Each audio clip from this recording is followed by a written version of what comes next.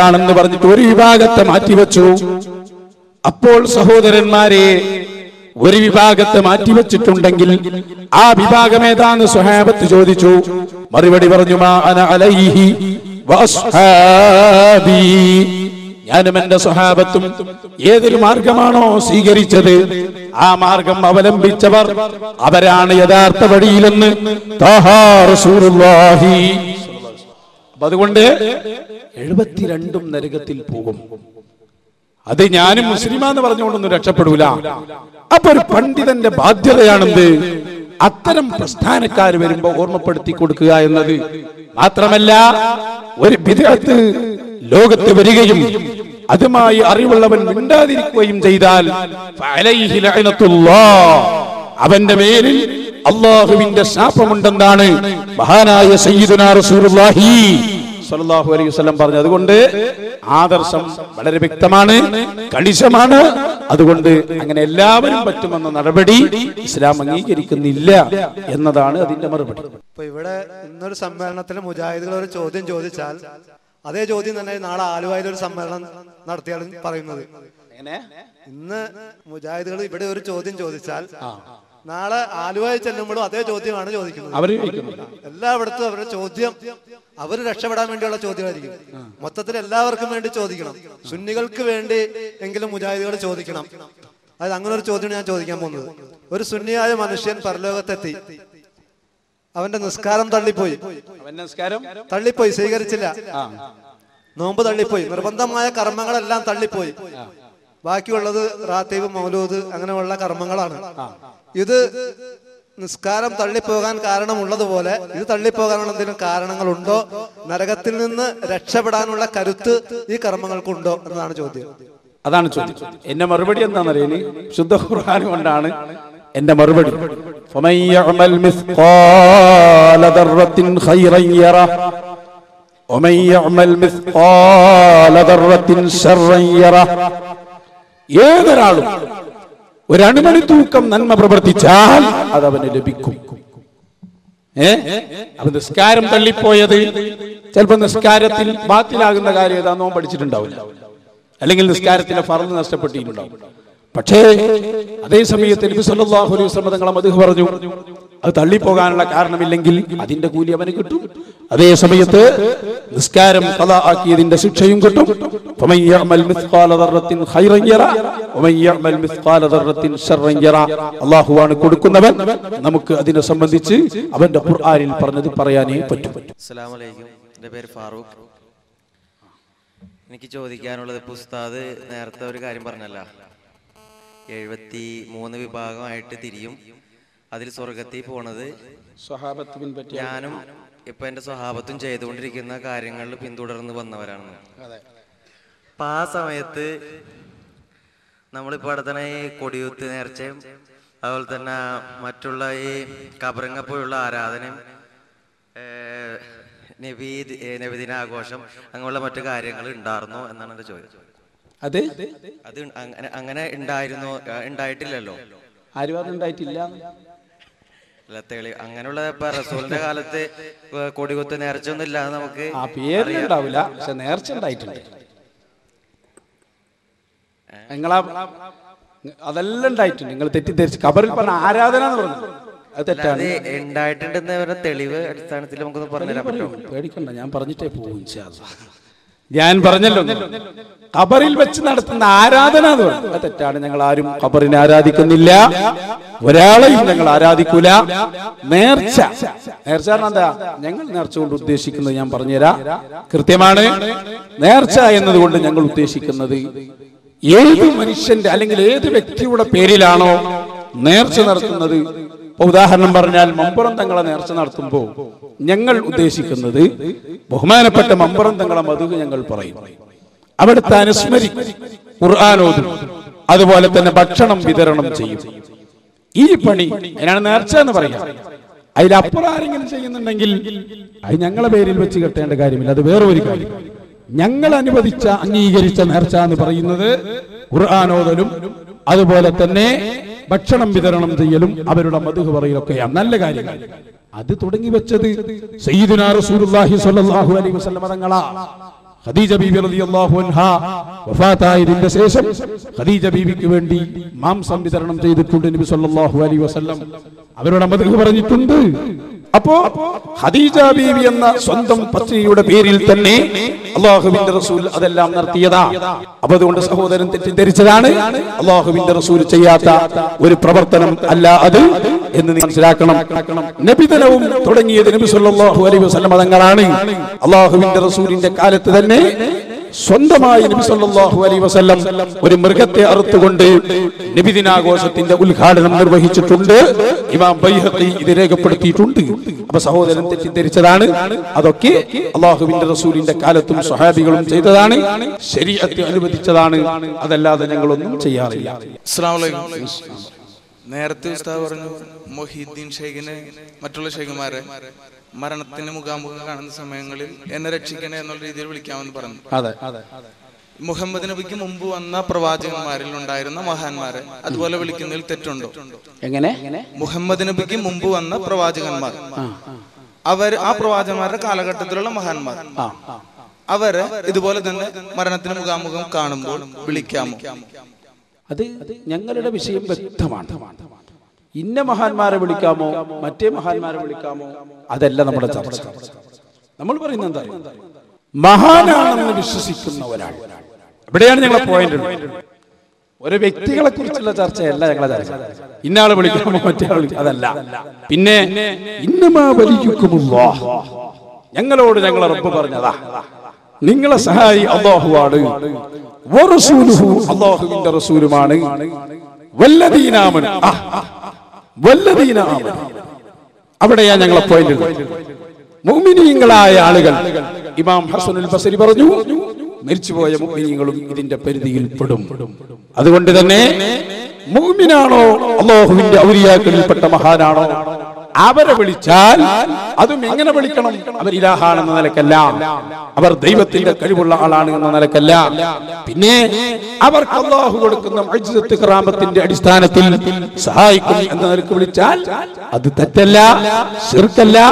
അതുകൊണ്ടാണ് മഹാന്മാരായ അമ്പിയാക്കൾ വരെ മരിച്ചുപോയ മഹാന്മാരോട് സഹായം തേടുന്നതും തേടിയതും തേടാൻ പറഞ്ഞതും.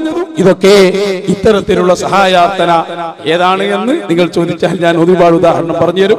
അമ്പിയാക്കളും ഔലിയാക്കളും ഒക്കെ തേടിയതാണ്. അതാണ് ഞങ്ങളെല്ലാം ഇവിടെ ചെയ്യുന്ന കാര്യം. അങ്ങനെയാണെങ്കിൽ ഉസ്താദ് പറഞ്ഞ പോലെയാണെങ്കിൽ മുഹമ്മദ് നബിയുടെ കാലഘട്ടത്തിൽ ഖുറൈശിയിലെ ഒരുപാട് ആളുകൾ ലാത്ത, ഉസ്സ എന്നിങ്ങനെയുള്ളവർ ആരാധിച്ചിരുന്നു. ഇവർ മഹാന്മാരാണെങ്കിൽ ആണെന്ന്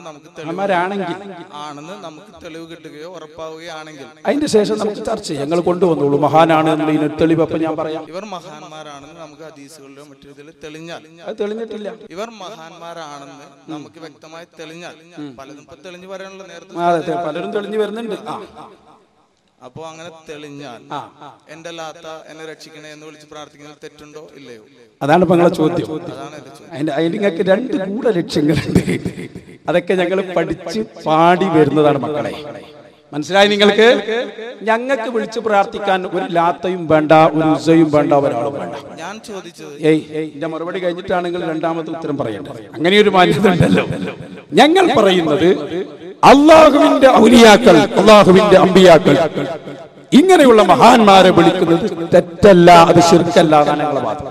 മനസ്സിലായോ? പിന്നെ ലാത്ത മഹാനാണെങ്കിൽ നിങ്ങൾ തെളിയിക്കേണ്ടതാണ്. അതിന്റെ ശേഷം എനിക്ക് കുറിച്ച് പറയേണ്ടതുള്ളൂ. ലാത്ത മഹാനാണെന്ന് നിങ്ങളോട് ആര് പറഞ്ഞു? ഇനി ഞാൻ ഒരു വാക്കുകൂടി പറയാം. ഏതെങ്കിലും ഒരു മഹാനെ ഒരാൾ ആരാധിച്ചത് കൊണ്ട് അയാളെ വിളിച്ചുകൂടാന്നും പറയാൻ പറ്റില്ല. ഉദാഹരണം, മഹാനായ ഈസാ നബി അലൈഹിസ്സലാം, ഈസാ നബിയെ ക്രിസ്ത്യാനികൾ ആരാധിച്ചിട്ടുണ്ട് അല്ലേ? ഈസാ ഇബ്നു മറിയം. അപ്പൊ ഈസാ നബിയെ ക്രിസ്ത്യാനികൾ വിളിക്കുന്നത് ശിർക്കാ. എന്തേ കാരണം? ഈസാ നബിയെ സംബന്ധിച്ച് അവർ മനസ്സിലാക്കിയത് ഈസാ അലൈഹിസ്സലാം അള്ളാഹുവിന്റെ പുത്രനാണ്, ദൈവപുത്രനാണ്, ഇലാഹാണ്, ത്രിയോഗത്വം എന്നാണ് അവർ പറയുന്ന പ്രയോഗം തന്നെ. അതുകൊണ്ട് ഈസാ നബി ദൈവമാണെന്നും ദൈവപുത്രനാണെന്നും വിചാരിച്ചുകൊണ്ട് ഈസാ നബിയെ വിളിച്ചാൽ അതാണ് ശിർക്ക്, അത് തെറ്റാണ്. ഇതേപോലെ ഞങ്ങൾ പറയുന്നു, ഒരാള് അദ്ദേഹം ആരാധിക്കപ്പെട്ടത് കൊണ്ട്, അതേ സമയത്ത് ഞങ്ങൾ ഈസാ നബിയെ വിളിച്ചു എന്ന് സങ്കല്പിച്ചോ? ഈസാ നബിയെ ഞങ്ങൾ വിളിച്ചു, ഈസാ നബിയെ നിങ്ങൾ അല്ലാഹുവിന്റെ ഒരു പ്രവാചകരാണ്, നിങ്ങൾക്ക് അല്ലാഹു മുഅ്ജിസത്ത് തന്നിട്ടുണ്ട്. അതുകൊണ്ട് തന്നെ മുഅ്ജിസത്ത് തന്ന ആ തന്ന മുഅ്ജിസത്തിന്റെ അടിസ്ഥാനത്തിൽ നിങ്ങൾ ഞങ്ങളെ സഹായിക്കും എന്ന നിലക്ക് നമ്മൾ സഹായം തേടിയാൽ അത് ശിർക്കല്ല, അത് അല്ലാഹു സുന്നത്താക്കിയ കാര്യമാണ്. ഞങ്ങളെ സംബന്ധിച്ചിടത്തോളം അതേ പറയാനുള്ളൂ. നിങ്ങൾ ലാത്ത മഹാത്മാവായിരുന്നുവെന്ന് ആരോ പറഞ്ഞതിൽ പെട്ടുപോയതാണ്. അവിടെയാണ് നിങ്ങൾക്ക് പറ്റിയ അബദ്ധം. ഒന്ന്. രണ്ടാമതായി പറയുന്നത് അബൂജഹൽ ലാത്തനെ വിളിച്ചത് എങ്ങനെയായിരുന്നു? അജഅലൽ ആലിഹത ഇലാഹൻ വാഹിദാ. ലാത്ത ഞങ്ങളുടെ ദൈവമാണ്, മനാത്ത് ഞങ്ങളുടെ ദൈവമാണ്, ഇലാഹാണ് എന്ന വിചാരത്തോടെയാണ് അബൂലഹബും കൂട്ടരും വിളിച്ചത്. അതുകൊണ്ട് തന്നെ ആ നിലക്ക് വിളിക്കാൻ പാടില്ല, വിളി അനുവദിച്ചതും അല്ല. ഞാൻ ചോദിച്ചത് ലാത്ത ഉസ്സ എന്നിവർ മഹാന്മാരാണെങ്കിൽ, അങ്ങനെ സാധ്യതയില്ല. മഹാനാണെങ്കിൽ നിങ്ങൾ തെളിയിക്കണം. ഞാൻ തെളിവ് കൊണ്ടുവരികയാണെങ്കിൽ അപ്പൊ നിങ്ങൾ ചർച്ച ചെയ്യും. കൊണ്ടുവരൂ. അപ്പോ ചർച്ച ചെയ്യാൻ അല്ല, പിന്നെ നിങ്ങൾ സാധ്യത പറയാ. ഞങ്ങൾക്ക് ഇവിടെ ഔലിയാക്കളും അമ്പിയാക്കളും ഇല്ലാത്ത പ്രശ്നമുണ്ടോ? സയ്യിദുനാ മുഹമ്മദുർ റസൂലുള്ളാഹി, ഞങ്ങളെ നേതാവ് ഞങ്ങളെ മുന്നിലുണ്ട്, മുഹയ്യദ്ദീൻ ശൈഖ് ഞങ്ങളെ മുന്നിലുണ്ട്, മമ്പുറം ഞങ്ങളുണ്ട്. ഈ മഹാന്മാരെല്ലാം ഉണ്ടാവുമ്പോ നിങ്ങളൊരു സാധ്യത ഏത്? ലാത്ത നിങ്ങൾക്ക് നേതാവാണോ എന്ന് ഞങ്ങൾക്ക് അറിഞ്ഞൂടാ. ഞങ്ങളെ സംബന്ധിച്ചിടത്തോളം ഞങ്ങൾക്ക് ഖുർആനും സുന്നത്തും പറഞ്ഞ അമ്പിയാക്കൾ ഔലിയാക്കളുണ്ട്. ഞങ്ങൾ വിളിക്കുന്നു യാ സയ്യിദി യാ റസൂലല്ലാഹ്. നിങ്ങൾ ആരെങ്കിലും മക്കളെ ലാത്തനെ വിളിക്കലുണ്ടോ? ഉണ്ടോ? ഇല്ല. എന്തിനാ മോനെ സാധ്യത? നിങ്ങൾ ചോദിച്ച ചോദ്യത്തിന് സാധ്യത വരണമെങ്കിൽ ലാത്ത മഹാനാണെന്ന് നിങ്ങൾ തെളിയിച്ചുകൊണ്ടുവാ. അതിന് ബാക്കിയാ ഞാൻ ചോദിച്ചത് തെളിഞ്ഞാലല്ലേ? അങ്ങനെ തെളിയിക്കും മോനെ. ആൺകുട്ടിയാണെങ്കിൽ തെളിയിക്കും, വെല്ലുവിളിക്കുന്നു ഞങ്ങൾ തെളിയിക്കും. തെളിഞ്ഞാൽ അങ്ങനെ സാധ്യത. തെളിയിക്കൂ, തെളിയിക്കൂ, തെളിയിക്കൂ. ഇതേ മോനെ, കുറെ കാലം ഈ ചോദ്യം കേട്ട് നിങ്ങളുടെ തട്ടിപ്പ് ഞങ്ങളെ മുന്നിൽ നടക്കൂല. കൃത്യമായി ഞാൻ പറയാം. ലാത്ത ഉസ്സ നേതാവാണോ അല്ലേ നിങ്ങൾ തെളിയിക്കണം. തെളിയിച്ചാൽ ചർച്ച ചെയ്യാം. ഞങ്ങളെ വാദം അതൊന്നുമല്ല. ഞങ്ങളെ വാദം, ഞങ്ങൾ വിളിക്കുന്നു ഞങ്ങളെ നേതാവ് സയ്യിദുനാ റസൂലുള്ളാഹി, മഹാനായ മുഹയ്യദ്ദീൻ ശൈഖ് റളിയല്ലാഹു അൻഹു. ഞങ്ങളെ ഇമാമിങ്ങളെ ഞങ്ങൾക്ക് എന്ത് ലാത്തങ്ങായി, ഞങ്ങൾക്ക് എന്ത് ഞങ്ങൾക്ക് മനാത്ത. മടവൂർ ശൈഖ് മഹാനായ അങ്ങനെ മഹാനാണെന്ന് നിങ്ങൾ പറയുന്നത് കണ്ടാണല്ലോ അദ്ദേഹത്തെ. തീർച്ചയായും മഹാനാണ്. അങ്ങനെ ചോദിക്കും, ഞാൻ ഉറപ്പാണ്. ആയതുകൊണ്ടാണ് വിളിക്കുന്നത്. തീർച്ചയായും ലാത്തയും ഞങ്ങളെ സംബന്ധിച്ചിടത്തോളം ലാത്ത ഉസ്സയും മനാത്തയും അത് നേതാ മഹാന്മാരാണെങ്കിൽ നിങ്ങൾ തെളിവ് കൊണ്ടുവാ. ഞങ്ങളെ വാദം ഞങ്ങൾ പറഞ്ഞു. മഹാന്മാരോട് സഹായം തേടുന്നതിന് കുഴപ്പമില്ല. ലാത്ത നേതാവാണോ മഹാനാണോ? ഇബാറത്ത് കൊണ്ടുവാ മോനെ. അപ്പോൾ ഞാൻ അതിന് മറുപടി പറയും. എന്നാ പിന്നെ പ്രശ്നം തീരുകയും ചെയ്തു. ലാത്ത നേതാവാന്ന് മൂപ്പര് പറഞ്ഞിട്ടില്ല. അതോടുകൂടി ആ വിഷയം അവിടെ കഴിഞ്ഞു. മോനെ, ആ തട്ടിപ്പ് ഞങ്ങളെ മുന്നിൽ നടക്കൂല. ഞങ്ങൾക്ക് വിളിക്കാൻ എന്തിന് ലാത്ത, ഞങ്ങൾക്കെന്തിന് ഉസ്സ, ഞങ്ങൾക്കെന്തിന് മനാത്ത? ഞങ്ങൾ വിളിക്കുന്നത് ത്വാഹാ റസൂലുള്ളാഹി. നിങ്ങൾക്ക് വല്ലതും പറയാനുണ്ടോ നേതാവാന്നുള്ള അഭിപ്രായത്തിൽ? ഞങ്ങൾ വിളിക്കുന്നത് അപ്പൊ ഒരു കാര്യം ഇപ്പൊ സമ്മതിച്ചിട്ടോ, അൽഹംദുലില്ലാഹ്, റസൂലുള്ളാഹിനെ വിളിക്കാം, മുഹയ്യദ്ദീൻ ശൈഖിനെയും വിളിക്കാം, ബദരീങ്ങളെയും വിളിക്കാം. ഇനിയിപ്പോ ലാത്തനെ വിളിക്കാൻ പറ്റോ? ഞാൻ പറഞ്ഞല്ലോ, അബൂജഹൽ വിളിച്ച വിളിക്കാൻ പറ്റൂല. തർക്കമല്ല, ഒരു വിഷയം ഞാൻ കയ്യിലില്ല. ഇനി ലാത്ത സ്വാലിഹാണോ നേതാവാണോ? ഇബാറത്ത് നിങ്ങൾ കൊണ്ടുവാ. ധൈര്യമുണ്ടെങ്കിൽ ആ ഇബാറത്തിന്റെ അർത്ഥം ഞങ്ങൾ പറഞ്ഞു തരും. നിങ്ങൾ കണ്ടിട്ടില്ല എന്നാണോ നിങ്ങൾ മനസ്സിലാക്കിയത്? ധൈര്യമുണ്ടെങ്കിൽ ഇബാറത്ത് നിങ്ങൾ കൊണ്ടുവാ. അസ്സലാമു അലൈക്കും. എൻ്റെ പേര് ഷുക്കൂർ. ഇപ്പൊ നേരത്തെ ഞാൻ ചോദിക്കാൻ ഉദ്ദേശിച്ച ചോദ്യമല്ല. ഇവിടെ മുൻപ് ഒരു ക്ലിപ്പിംഗ് കാണിച്ചു, ബാലുശ്ശേരി എറണാകുളത്ത് പ്രസംഗിക്കുന്നത്. ആ ഉസ്താദിന്റെ ചോദ്യത്തില് ഇവിടെ പലവരും ചിരിക്കണേം കണ്ടു.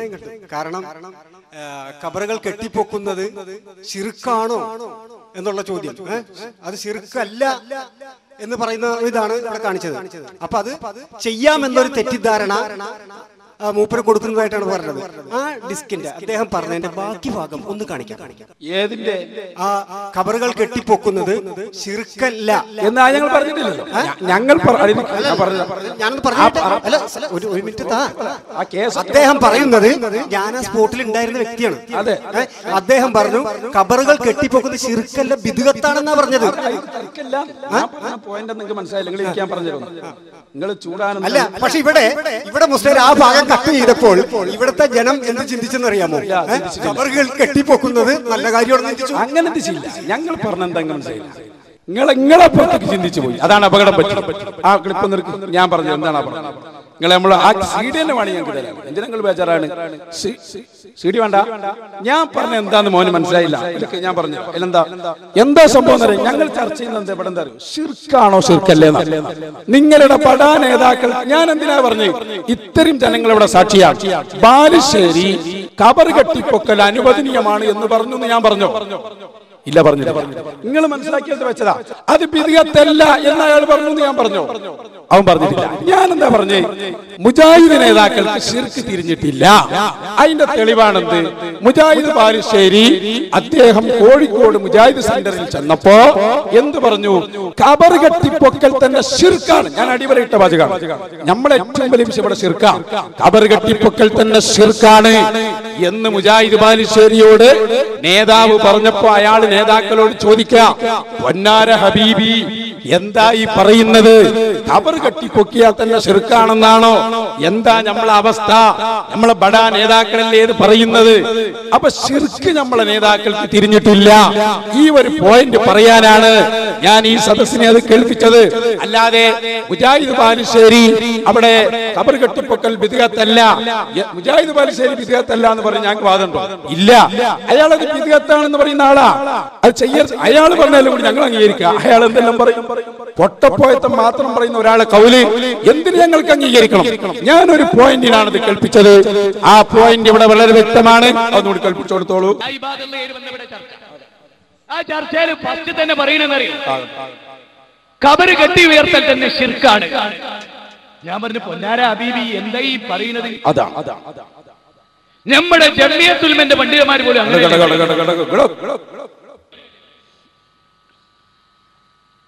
എന്ത് നിങ്ങൾ ശരിക്കും പഠിച്ചോളിട്ടോ. നമ്മുടെ ഇന്നത്തെ അവസ്ഥ പഠിച്ചോളി. ഖബർ കെട്ടി ഉയർത്തൽ ശിർക്കാണ്. വാദിക്കുക മാത്രമല്ല, ഷൗട്ട് ചെയ്ത് എന്നെ ഇരുത്തിച്ചു മുജാഹിദ് സെന്ററിൽ CD ടവറിൽ. ചോട്ടകളല്ല, ആ ഒരു പോയിന്റ് തെളിയിക്കാനാണ് ഞാനത് കാണിച്ചത്. അല്ലാതെ അയാളത് അനുവദനീയമാണ്, മുജാഹിദ് ബാലുശ്ശേരി ഖബർ കെട്ടിപ്പൊക്കാന്ന് അതൊന്നും ഞാൻ പറഞ്ഞിട്ടില്ല.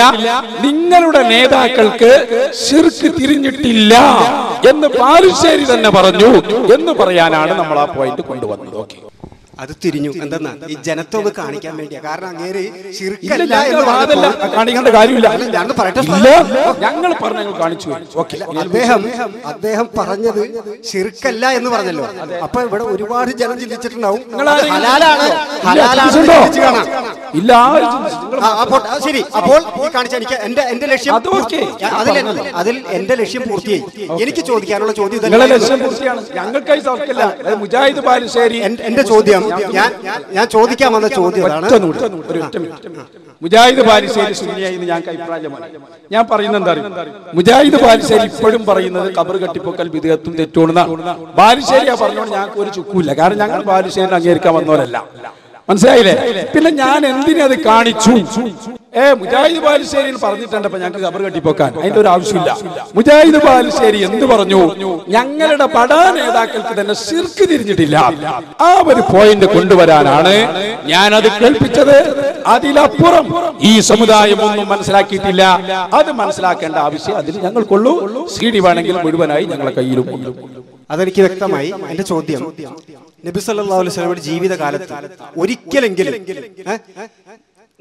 ഫർദ് നമസ്കാരത്തിന് ശേഷം കൂട്ടപ്രാർത്ഥന നടത്തിയിട്ടുണ്ടെങ്കിൽ ഉണ്ടെങ്കിൽ ഉണ്ടെന്ന് പറയാം, ഹദീസ് നമ്പർ പറയാം, ഇല്ലെങ്കിൽ ഇല്ല എന്ന് പറയാം. ഒറ്റ വാക്കിൽ ഉത്തരം വേണം. ഉണ്ട്, ഉണ്ട്. അല്ലാഹുവിന്റെ റസൂൽ കൂട്ടപ്രാർത്ഥന നടത്തിയിട്ടുണ്ട്. ഇമാം തബറാനി ഉദ്ധരിച്ച ഹദീസിൽ നിങ്ങൾക്ക് കാണാം, മഹാനായ സ്വഹാബി പറയുകയാണ്, നബി സല്ലല്ലാഹു അലൈഹി വസല്ലം തങ്ങൾ സ്വല്ലൈതു മഅ റസൂലില്ലാഹി സ്വല്ലല്ലാഹു അലൈഹി വസല്ലം അൽ ഫജ്റ, ഞാൻ അല്ലാഹുവിന്റെ റസൂലിന്റെ കൂടെ സുബ്ഹി നിസ്കരിച്ചു. ഫലമ്മാ സല്ലമ, അല്ലാഹുവിന്റെ റസൂൽ സലാം വീട്ടിയപ്പോ ഇൻഹറഫാ, ഞങ്ങളിലേക്ക് തിരിഞ്ഞിരുന്നു. ഓടിപ്പോയി എന്നല്ല, എന്നിട്ട് അവിടുന്ന് ദുആ ചെയ്തു, അല്ലാഹുമ്മ ബാരിക് ലനാ ഫീ മദീനത്തിനാ, അല്ലാഹുവേ ഞങ്ങളെ മദീനയിൽ ഞങ്ങൾക്ക് നീ ബറക്കത്ത് ചെയ്യണം. അടോ, ഞങ്ങളെ മദീനയിൽ ഞങ്ങൾക്ക് ബർക്കത്ത് ചെയ്യണം, എന്റെ മദീനയിൽ എനിക്ക് ബർക്കത്ത് ചെയ്യണം എന്നല്ല, പരസ്യമായി ദുആ ചെയ്തു. ഇമാം ഹാഫിദുൽ ഹൈതമി ഹദീസിനെ സംബന്ധിച്ചു പറഞ്ഞത് ഇതിന്റെ പരമ്പര സ്വീകാര്യോഗ്യമാണ് സഹോദരങ്ങളെ. അപ്പൊ അതുകൊണ്ട് തെറ്റിദ്ധരിപ്പിക്കണ്ട. മനസ്സിലായല്ലോ? ഒരു മിനിറ്റ്, അയാൾ ഒന്നുകൂടി പറയണ്ടേ? ഈ ഹദീസ് നിങ്ങൾ സ്വീകരിക്കുമല്ലോ എന്ന് പറയണ്ടല്ലേ? സ്വീകരിക്കില്ല എന്നൊന്നും പറയണല്ലോ, ഞങ്ങളൊന്ന് കേൾക്കാൻ ഞങ്ങൾക്ക് അവകാശമുണ്ട്. നിങ്ങളെ അഭിപ്രായം സ്വീകരിക്കില്ലേ? എനിക്ക് പിടിവാശിയൊന്നുമില്ല. സത്യം സത്യമാണെന്ന് ബോധ്യപ്പെട്ടാൽ അത് പിന്തുടരാൻ ഞാൻ തയ്യാറാണ് 100%. അപ്പൊ നാളെ മുതൽ ഓതും, നാളെ മുതൽ കൂട്ടുപ്രാർത്ഥന നടത്തും. ഇത് ശരിയാണെന്ന് ഞാൻ കണ്ടെത്തിയാൽ തീർച്ചയായിട്ടും ഞാൻ മുതലായി പരിപാടി നടത്തിയത് മുതലായി. ചോദ്യം. ഓക്കെ, അള്ളാഹു അയാളെ പൂർണ്ണമായി സുന്നിയാക്കുമാറാകട്ടെ. ഇനി അടുത്ത് എന്റെ പേര് ഷിഹാബുദ്ദീൻ. ചോദിക്കാൻ കുറച്ച് ചോദ്യങ്ങളുണ്ട്, അപ്പൊ ലിമിറ്റഡ് ക്വസ്റ്റ്യൻസ് ആണെന്ന് പറഞ്ഞാലോണ്ട്. അതായത് പ്രധാനമായിട്ട് ഇസ്ലാമിൽ ഈ പരിഹാസം എന്ന് പറയുന്ന രീതി അംഗീകരിച്ചിട്ടില്ല. ഒരിക്കലുമില്ല. പിന്നെ പ്രൈസിങ്, ഒരാളെ പുകഴ്ത്തി പറയല്, ഒരാളെ വലിയ ഇതാക്കി കാണിക്കല്, അതൊന്നും പറഞ്ഞിട്ടില്ല.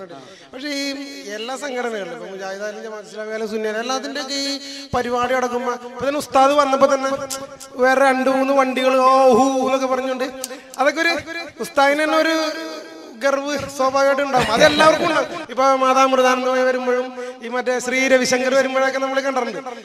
അപ്പൊ അതിന് പെട്രോൾ അടിക്കുന്ന കാശുണ്ടെങ്കിൽ, ഞാൻ പറയട്ടെ, അതിന് പെട്രോൾ അടിക്കുന്ന കാശുണ്ടെങ്കിൽ നമുക്ക് ആർക്കെങ്കിലും ഒരു കിലോ അരി മേടിച്ചു കൊടുക്കുക, അത് വേറെ പ്രശ്നം. പിന്നെ അതുപോലെ തന്നെ ഇത് ചോദ്യം അല്ല, ഞാൻ പറയണം, എനിക്ക് പ്രതികരിക്കണല്ലോ, എന്റെ പ്രവർത്തകർ ചെയ്തതാണല്ലോ. ഞങ്ങള് മനസ്സിലാക്കി സുഹൃത്തെ, മനസ്സിലായിക്കോളൂ. ഞാൻ പറയുന്നത് നമ്മള് ആരെങ്കിലും ചെയ്യുന്ന ആളുകളൊന്നുമല്ല. ഞങ്ങളെ നയം കേട്ടോ, ഞങ്ങളെ നേതാവായ സയ്യിദുനാ റസൂലുള്ളാഹി സ്വല്ലല്ലാഹു അലൈഹി വസല്ലമ മദീനയിലേക്ക് വന്നപ്പോൾ അന്ന് അവിടെ നടന്നത് ഏറ്റവും വലിയ ഘോഷയാത്രയാണ്. എന്താ പറഞ്ഞേ? അല്ലാഹുവിന്റെ റസൂല് മദീനയിലേക്ക് വന്നപ്പോ സ്വഹാബികൾ എല്ലാവരും, അന്ന് റബീഉൽ അവ്വൽ 12 കൂടിയായിരുന്നു, എല്ലാരും പാട്ടുപാടി, തോല അൽ ബദറു അലൈനാ മിൻ സനിയാത്തിൽ ബിദാഇ വജബ ശുക്രു അലൈനാ മദാ ലില്ലാഹി ദാഇ. ദഫ് മുട്ടിയിട്ട് അല്ലാഹുവിന്റെ റസൂലിനെ ആനയിച്ചു കൊണ്ടുവന്നു. ഇത് ഞങ്ങൾക്ക് പാഠമാണ്. ഞങ്ങളൊരു ഉസ്താദ് വരുമ്പോ, അത് ഞാനിന്നല്ല ആരായാലും അങ്ങനെ കൊണ്ടുവന്നിട്ടുണ്ടെങ്കിൽ ആ സ്വഹാബത്തിന്റെ മാതൃക പിൻപറ്റുന്നു. അവിടെ തന്നെ നേതാക്കളോട് നിർദ്ദേശം, നിങ്ങൾ അതിന്റെ പേരിൽ ഇവിടെ നടക്കും വേണ്ട, അത് ഞങ്ങളെല്ലാ സ്ഥലത്തും പറയുന്നതാണ്. ഇവിടെ എന്തുണ്ടായാലും നമ്മൾ സാധാരണ പരിപാടിക്ക് പോകുന്ന മാതിരി വരും, പ്രസംഗിക്കും, മറുപടി പോകും, അത് നമ്മൾ ശ്രദ്ധിക്കലുമില്ല. ഞങ്ങളെ ലോകത്തുണ്ടാവും, ചെയ്തവർ കൂലി കിട്ടാൻ വേണ്ടി ചെയ്തതാണ്. പിന്നെ അത് ഈ പറഞ്ഞ പോലെ ഈ പറഞ്ഞ നബീനെ അങ്ങനെ കൊണ്ടുവന്നിട്ടുണ്ട്, അതൊക്കെ ശരി. പക്ഷെ നമ്മുടെ സാമൂഹിക ചുറ്റുപാടിൽ ഒരുപാട് പ്രശ്നങ്ങൾ, ബുദ്ധിമുട്ടുകൾ, വിലക്കയറ്റം, അങ്ങനത്തെ ഒരുപാട് പ്രശ്നങ്ങളായിട്ട് ജീവിക്കുന്ന ഒരുപാട് ആളുകളുണ്ട്. ഇപ്പൊ നമ്മുടെ സാമുദായിക സംഘടനകൾ, ഇപ്പൊ സുന്നി, SYS, SSF, മറ്റ് സംഘടനകൾ, ജമാഅത്ത് ഇസ്ലാമി, മുജാഹിദ്, ബാലുശ്ശേരി, അത് ഇതൊക്കെ ഉണ്ട്. ഏതെങ്കിലും ഒരു സംഘടന ഉസ്താദിനെ ആരെങ്കിലും നിന്നിട്ട് ഇവിടെ അരിക്ക് വില കൂടി മനുഷ്യന് ജീവിക്കാനുള്ള ഒരു സാഹചര്യം, എന്തെങ്കിലും ഒരു സാമൂഹ്യ പ്രതിരോധമുള്ള ഒരു വിഷയം ഇവിടുത്തെ സാമുദായിക സംഘടനകൾ ഏറ്റെടുത്ത് പറഞ്ഞിട്ടില്ല. സാമൂഹ്യ പ്രസക്തിയുള്ള എന്തെങ്കിലും ഒരു വിഷയം, ഏതെങ്കിലും ഒരു മനുഷ്യന് അത്യാവശ്യമായിട്ടുള്ള ബേസിക് ആവശ്യങ്ങളായിട്ടുള്ള കാര്യങ്ങൾക്കൊന്നും ഈ സാമുദായിക സംഘടനകൾ ഇടപെടാറില്ല എന്നുള്ളതാണ് ഏറ്റവും വലിയ ഒരു ദുരവസ്ഥ. ഞങ്ങളെ സംബന്ധിച്ചിടത്തോളം ഞങ്ങളെ ഏറ്റവും വലിയ പ്രശ്നം ആഖിറത്തിന്റെ പ്രശ്നമാണ്, അല്ലേ?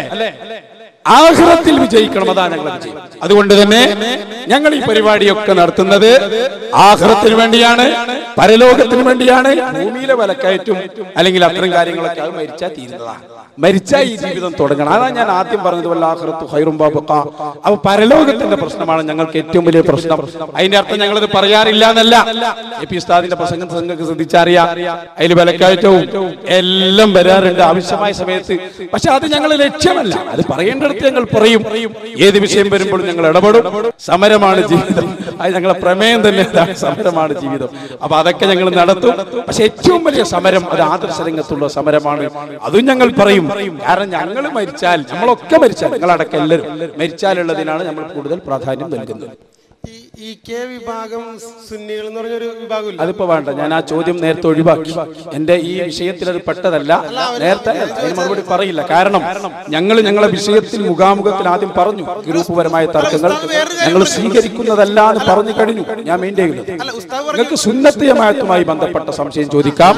ഈ കെ വിഭാഗവുമായി ബന്ധപ്പെട്ട ചോദ്യമോ ഗ്രൂപ്പ് തർക്കമോ രാഷ്ട്രീയ തർക്കമോ ഞങ്ങൾ മെയിൻറ്റെയിൻ ചെയ്യില്ല. അതിനുവേണ്ടി ഞങ്ങൾ വേറെ പ്രോഗ്രാമുകൾ സംഘടിപ്പിക്കാറുണ്ട്. അവിടെ നിങ്ങൾക്ക് വരാം, ചോദിക്കാം.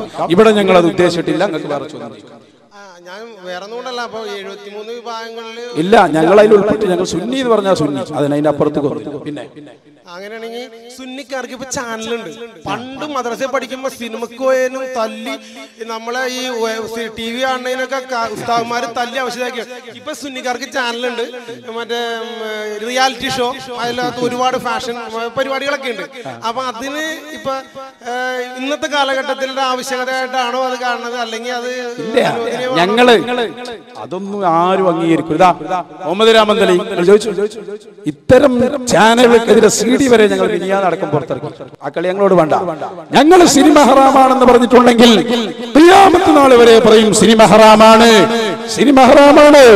അതിൽ ഒരു തർക്കവുമില്ല. ആരെങ്കിലും എവിടുന്നെങ്കിലും ചെയ്യുന്ന അത് ആരും അംഗീകരിക്കുന്നില്ല. ആരും അംഗീകരിക്കുന്നില്ല.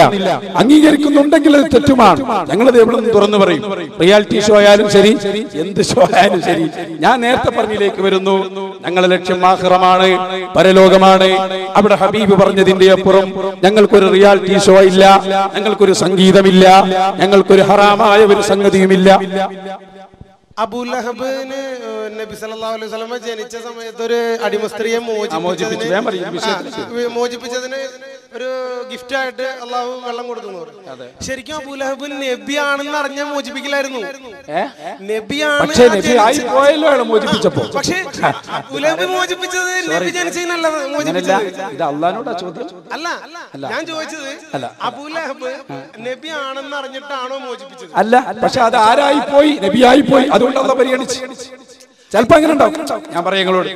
ഞാൻ പറയാം മനസ്സിലായില്ല. ഞാൻ തീരുമാനിച്ചു ഇന്ന് രാത്രി ഞാൻ ഇന്ന് രാത്രി സ്വതക്ക ഞാൻ തീരുമാനിച്ചു. മനസ്സിലായില്ല. അപ്പൊ ഞാനിങ്ങനെ പോകുമ്പോ രാത്രി ഒറ്റക്ക് പോവാ, ആരെ കണ്ടാലും സ്വതക്ക ചെയ്യുന്നതാണ് എന്റെ തീരുമാനം. അപ്പൊ ഒരാളിങ്ങനെ വരുന്ന ഞാൻ നല്ലൊരു സംഭാവന ആരാ നോക്കിയില്ല. പക്ഷേ ആഖിറത്തിൽ ചെന്ന് പറഞ്ഞു നല്ലൊരു മുതഅല്ലിം, ഇൽമു പഠിക്കുന്ന ആളാ.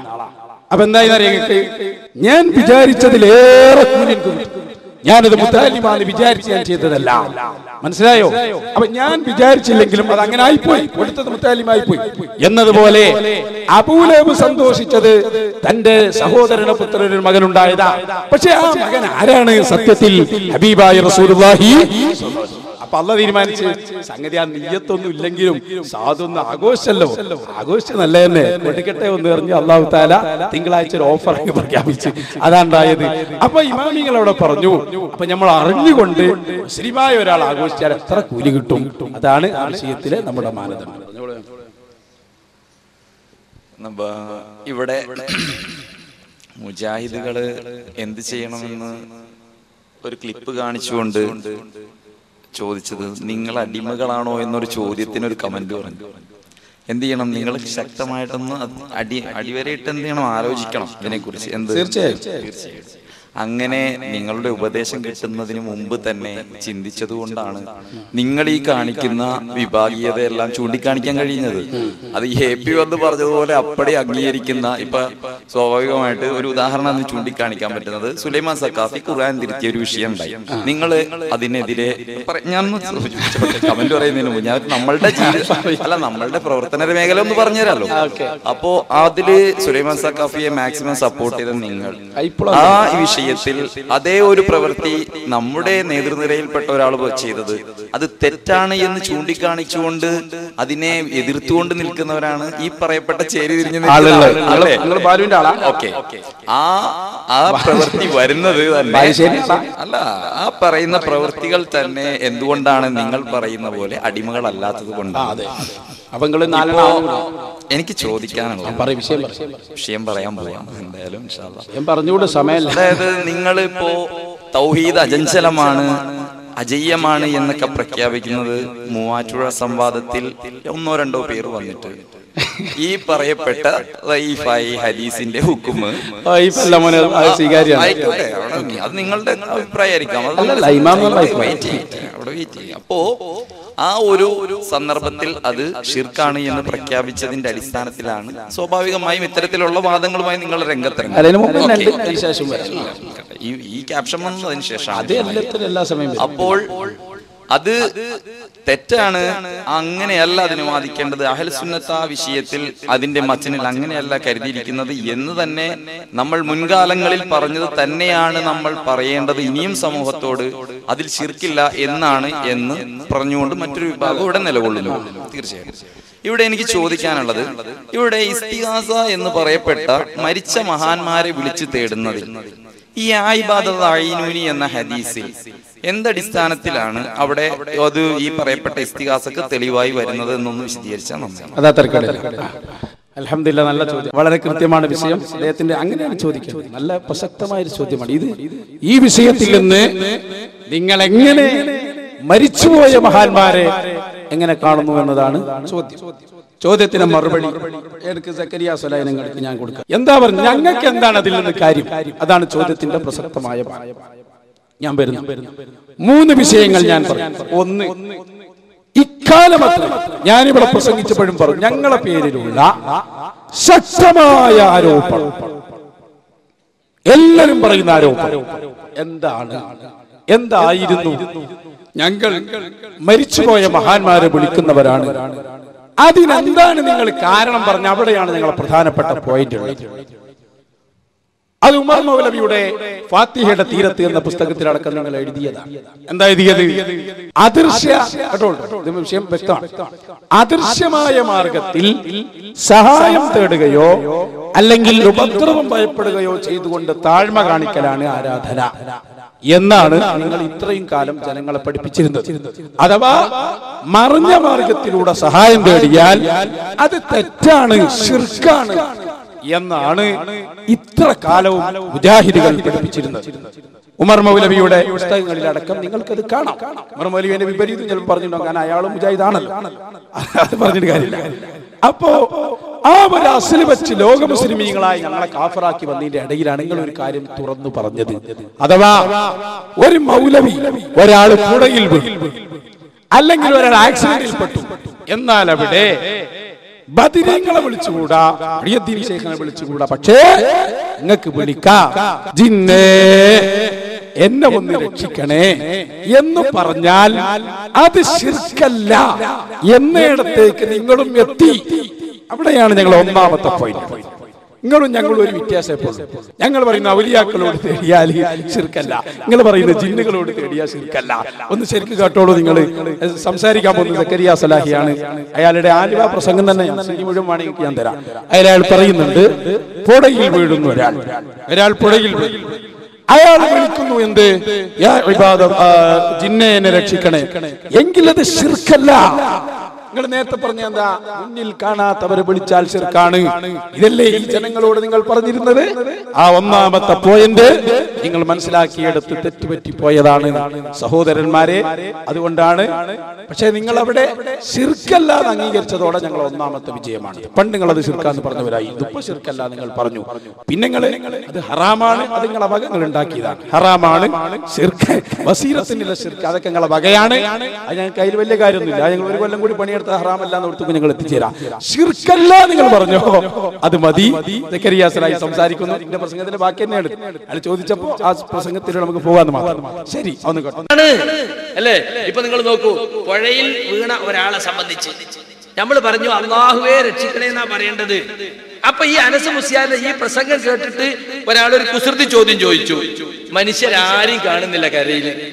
അപ്പൊ എന്റെ ശബ്ദം കേൾക്കുന്ന ഒരു ജിന്നോ ഒരു മലക്കോ ഇവിടെ ഉണ്ടെന്ന് വിചാരത്തിൽ ഒരാൾ ചോദിച്ചാലോ, നമ്മൾ പറഞ്ഞു പാടില്ല, ഹറാമാണ്, നബി പഠിപ്പിച്ചിട്ടില്ല, അത് ശിർക്കിലേക്കുള്ള വസീലയാണ്. ശിർക്കാവോ? പിന്നെയും ചോദിക്കാം. പാടില്ല എന്നിട്ട് വിടുന്നില്ല, ശിർക്കിലേക്കുള്ള വസീലായിട്ടും വിടുന്നില്ല, പാടുണ്ട്.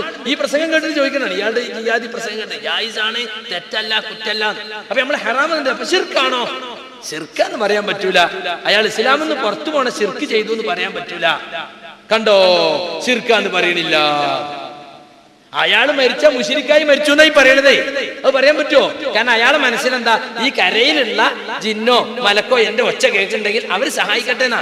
അപ്പൊ പ്രാർത്ഥന അയാളെ മനസ്സിൽ വരുന്നില്ല. അതുകൊണ്ട് ശിർക്കില്ല എന്ന് പറഞ്ഞു, സൂക്ഷ്മമായി പറഞ്ഞതാ. സുഹൃത്തെ, ശിർക്ക് കുഫ്ർ എന്നൊക്കെ പറഞ്ഞ അള്ളാന്റെ ഹുക്കുമാണത്. അത് പറയണമെങ്കിൽ അള്ളാഹുവോ റസൂലോ നസ്സായിട്ട് പറയണം. അല്ലാത്തത് പറഞ്ഞ നമ്മൾ പടച്ചോന്റെ ഹുക്കുമിൽ കൈകടത്തിയവരാകും, കുറ്റക്കാരാകും.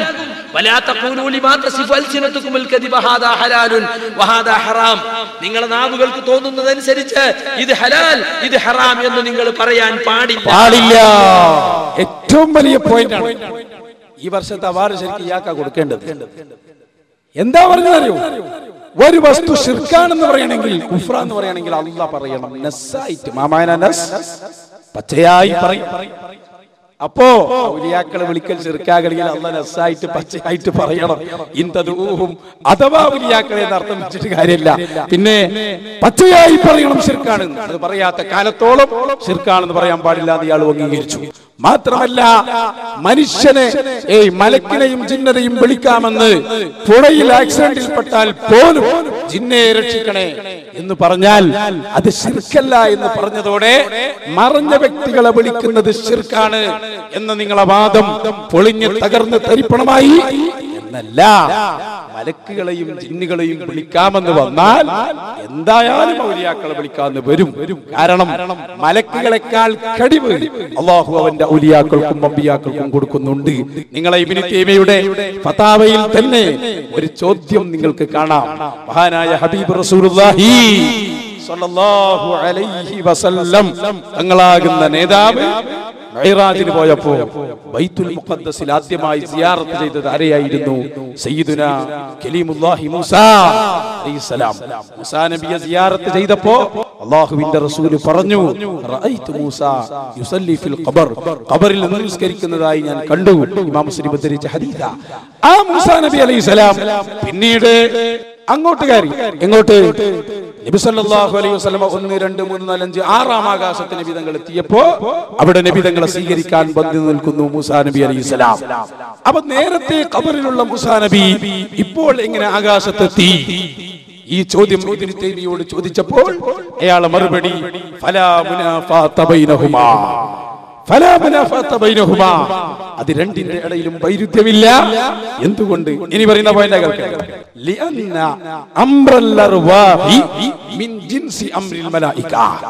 മഹാത്മാക്കളുടെ കാര്യം അത് മലക്കുകളുടെ ഗണത്തിൽപ്പെട്ടതാണ്. മലക്കുകളെ പോലെ ഒരൊറ്റ സെക്കൻഡിൽ മുമ്പോട്ട് പോകാനും താഴോട്ട് വരാനും സഞ്ചരിക്കാനും അല്ലാഹു അവന്റെ ഔലിയാക്കൾക്കും മഹാത്മാക്കൾക്കും കഴിവ് നൽകും. അതുകൊണ്ട് തന്നെ മലക്ക് ജിന്നിനെ പോലെ, അപ്പൊ മലക്ക് ജിന്നിനോട് ഓക്കെ എന്ന് പറഞ്ഞാൽ എന്തായാലും ആരൊക്കെയാവും?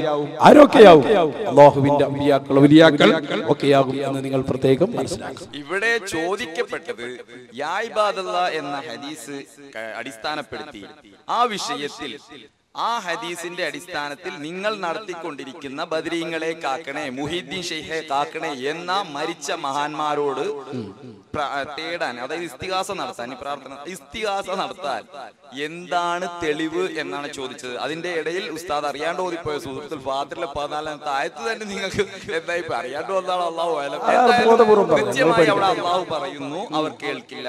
കേട്ടു എന്ന് സങ്കല്പിച്ചാൽ മരിച്ചവർ അവിടെ ഈ സന്ദർഭത്തിൽ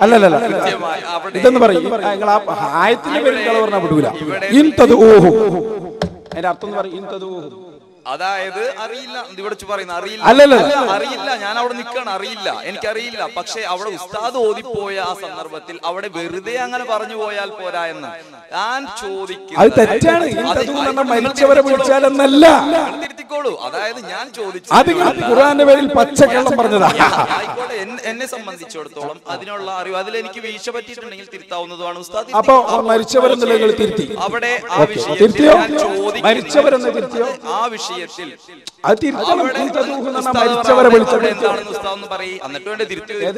ഞാൻ പറഞ്ഞിരുന്നാലേ ആയത്തിന്റെ അർത്ഥം എന്ന് പറയും. ഏതിന്റെ അർത്ഥം? നിങ്ങൾ അവരെ വിളിച്ചാൽ,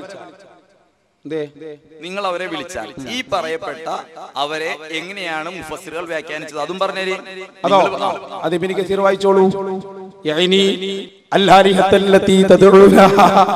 നിങ്ങള് ആരാധിച്ചു കൊണ്ടിരിക്കുന്ന ബിംബങ്ങളെ വിളിച്ചാൽ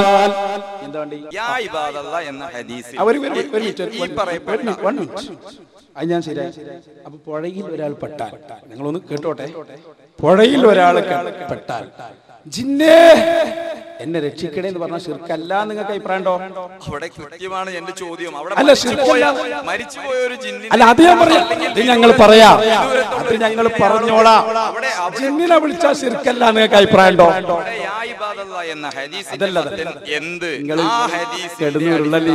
ഞാൻ പറയുന്ന വിഷയം ശ്രദ്ധിക്കും. ഒരാൾ പുഴയിൽ വീണു, അയാൾ വിളിച്ചു ജിന്നേ, അത് ശിർക്കാണ് എന്നാണോ ശിർക്കല്ല നിങ്ങളെ വാദം? അവിടെ കൃത്യമായി തന്നെ ആ ഹദീസിന്റെ മത്തിന്റെ അടിസ്ഥാനത്തിൽ അവിടെ ഉരുളലും വിരളലും വരുന്നില്ല. ഈ സദസ്സിലൊന്ന് കേട്ടോടെ, മറുപടി പറയാം. ഒരു മൗലവി പുഴയിൽ വീഴുന്നു, അയാൾ വിളിച്ചു ബാലുശ്ശേരിനെ കൊണ്ടുവന്നാൽ അതൊരൊറ്റ വിളി. ഇത് നമുക്ക് കുറെ കാലം ഞാൻ രാമതിൽ ഇതിന് കാത്തിരിക്കണം. നിങ്ങളെ പോലെ ഒത്തിരി ബാലുശ്ശേരിന്റെ അനുയായി ഞങ്ങൾക്ക് കിട്ടാൻ വേണ്ടി. കാരണം എന്താ അറിയുള്ളത് സംഭവമാണ്. കാരണം ഇത് ജനങ്ങൾക്ക് തിരിയും. ഒരാൾ പുഴയിൽ വീഴുന്നു, അയാൾ വിളിച്ചു ജിന്നേ മലക്കേ എന്നെ സഹായിക്കണേ എന്ന് പറഞ്ഞാൽ അത് ശിർക്കാണോ ശിർക്കല്ലേ? നിങ്ങളെ അഭിപ്രായം എന്താ? കൃത്യമായി ആ ക്ലിപ്പിൽ അവിടെ വിശദീകരിച്ചു.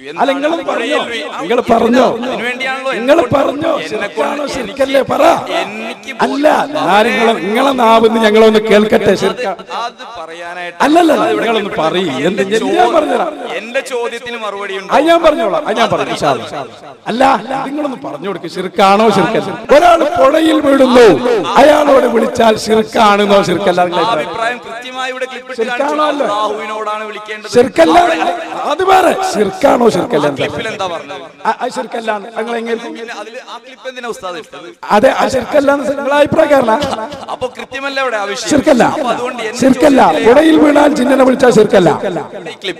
അല്ല ശിർക്കല്ല എന്നാണ്. അപ്പൊ നിങ്ങളെ അഭിപ്രായക്കാരനാ? അപ്പൊ ഞാൻ ചോദിക്കുന്നു, അല്ല അപ്പൊ ജിന്നിനെ വിളിച്ചാൽ ശിർക്കല്ല നിങ്ങൾ സമ്മതിച്ചു? എന്താ പറയാൻ പേടി? നിങ്ങൾ ധൈര്യത്തോടെ പറഞ്ഞു.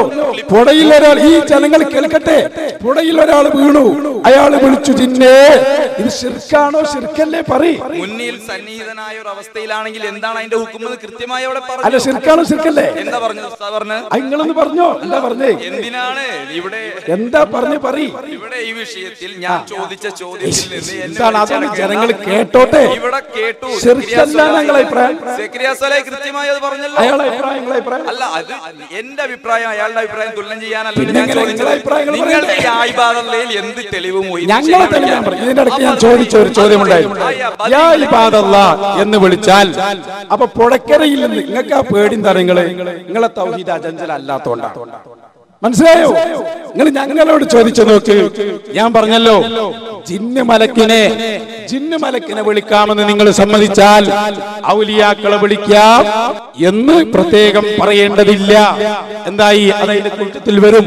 കാരണം ജിന്ന് മലക്കുകളെക്കാൾ അള്ളാഹു കഴിവ് നൽകിയ ആളുകളാണ് ആര്? അള്ളാഹുവിന്റെ ഔലിയാക്കൾ.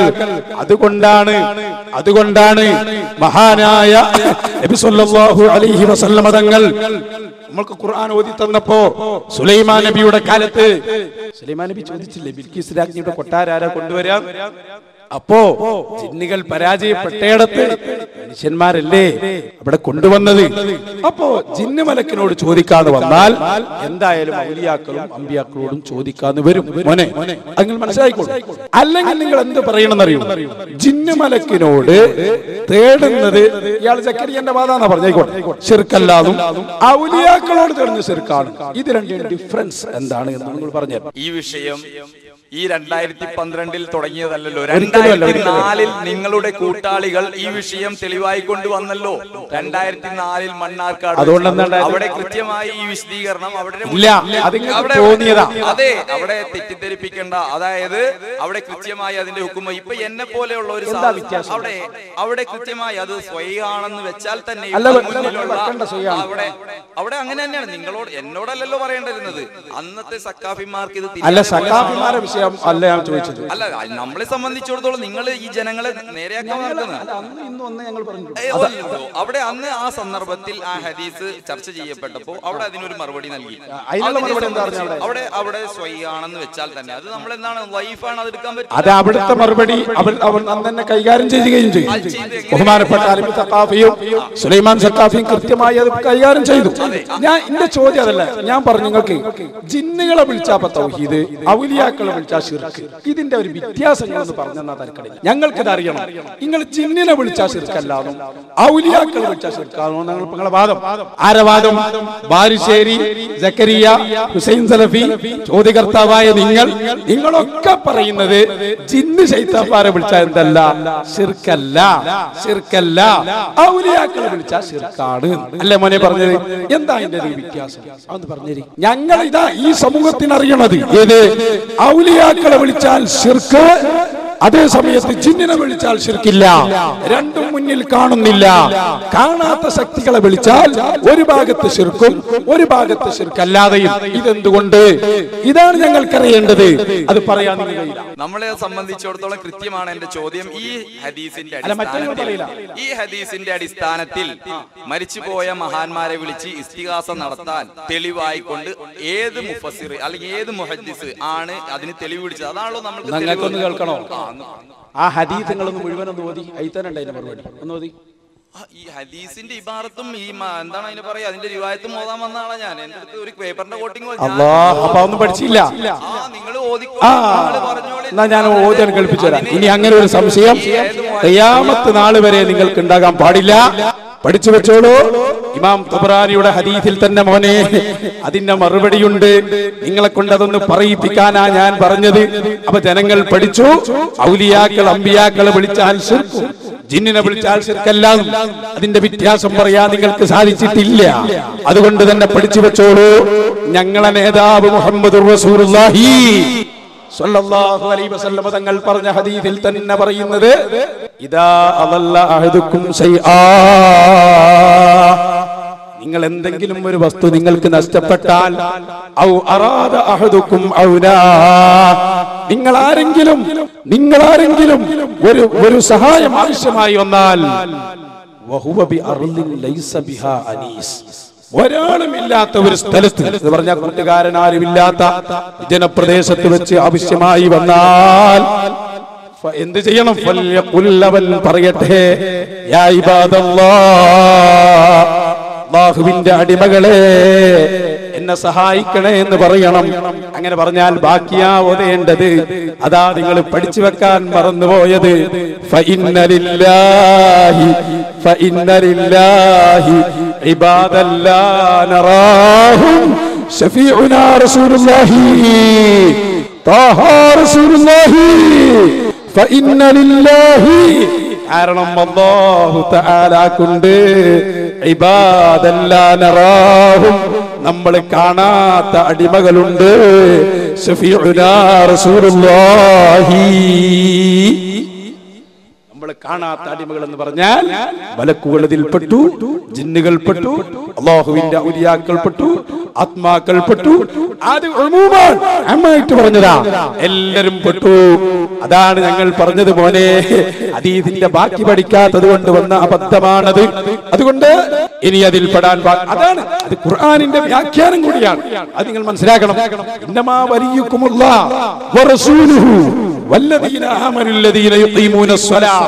പറഞ്ഞില്ലേ അല്ലാഹു നിങ്ങളെ സഹായിയാണ്, അല്ലാഹുവിന്റെ റസൂൽ നിങ്ങളെ സഹായിയാണ്. എന്നിട്ട് പറഞ്ഞു വല്ലദീന ആമനുല്ലദീന യുഖീമൂനസ്സലാത വയുതൂനസ്സകാത വഹും റാകിഊൻ. അല്ലാഹുവിന്റെ പൂർണ്ണരായ ഔലിയാക്കൾ അവരും നിങ്ങളെ സഹായിയാണ്. ഇത് പറഞ്ഞപ്പോ പ്രിയപ്പെട്ട സഹോദരന്മാരെ ഞാൻ പറയട്ടെ, അല്ലാഹുവിന്റെ റസൂൽ സ്വല്ലല്ലാഹു അലൈഹി വസല്ലം ഈ ഹദീസ് ഉദ്ധരിച്ച് പറയുന്നതും ആ ആയത്തിൽ പറഞ്ഞതിന്റെ ആശയമാണ്. അതുകൊണ്ടാണ് അവിടുന്ന് ആമായിട്ട് ഫഇന്നലില്ലാഹി ഇബാദൻ ലാ നറാഹും, നമ്മൾ കാണാത്ത അടിമകൾ എന്ന് അല്ലാഹു അവരെ സംബന്ധിച്ച് പറഞ്ഞത്. എന്താണ് ആ ഹദീസിൽ ഉസ്താദ് ഓതിയത്? ഇബാദൻ ലാ നറാഹും എന്ന് പറഞ്ഞുകൊണ്ട് ഉസ്താദിന്റെ വക തബ്രാനി പറഞ്ഞു എന്ന് പറഞ്ഞിട്ട് എല്ലാവരും ആമാക്കിയതാണ്. തബ്രാനി അവിടെ ആ രൂപത്തിൽ അവിടെ എങ്ങനെയാണ് വിശദീകരിച്ചത്? ഏത് മുഹദ്ദിസ് ആണ് ഇതിൽ ഇതുവരെല്ലാം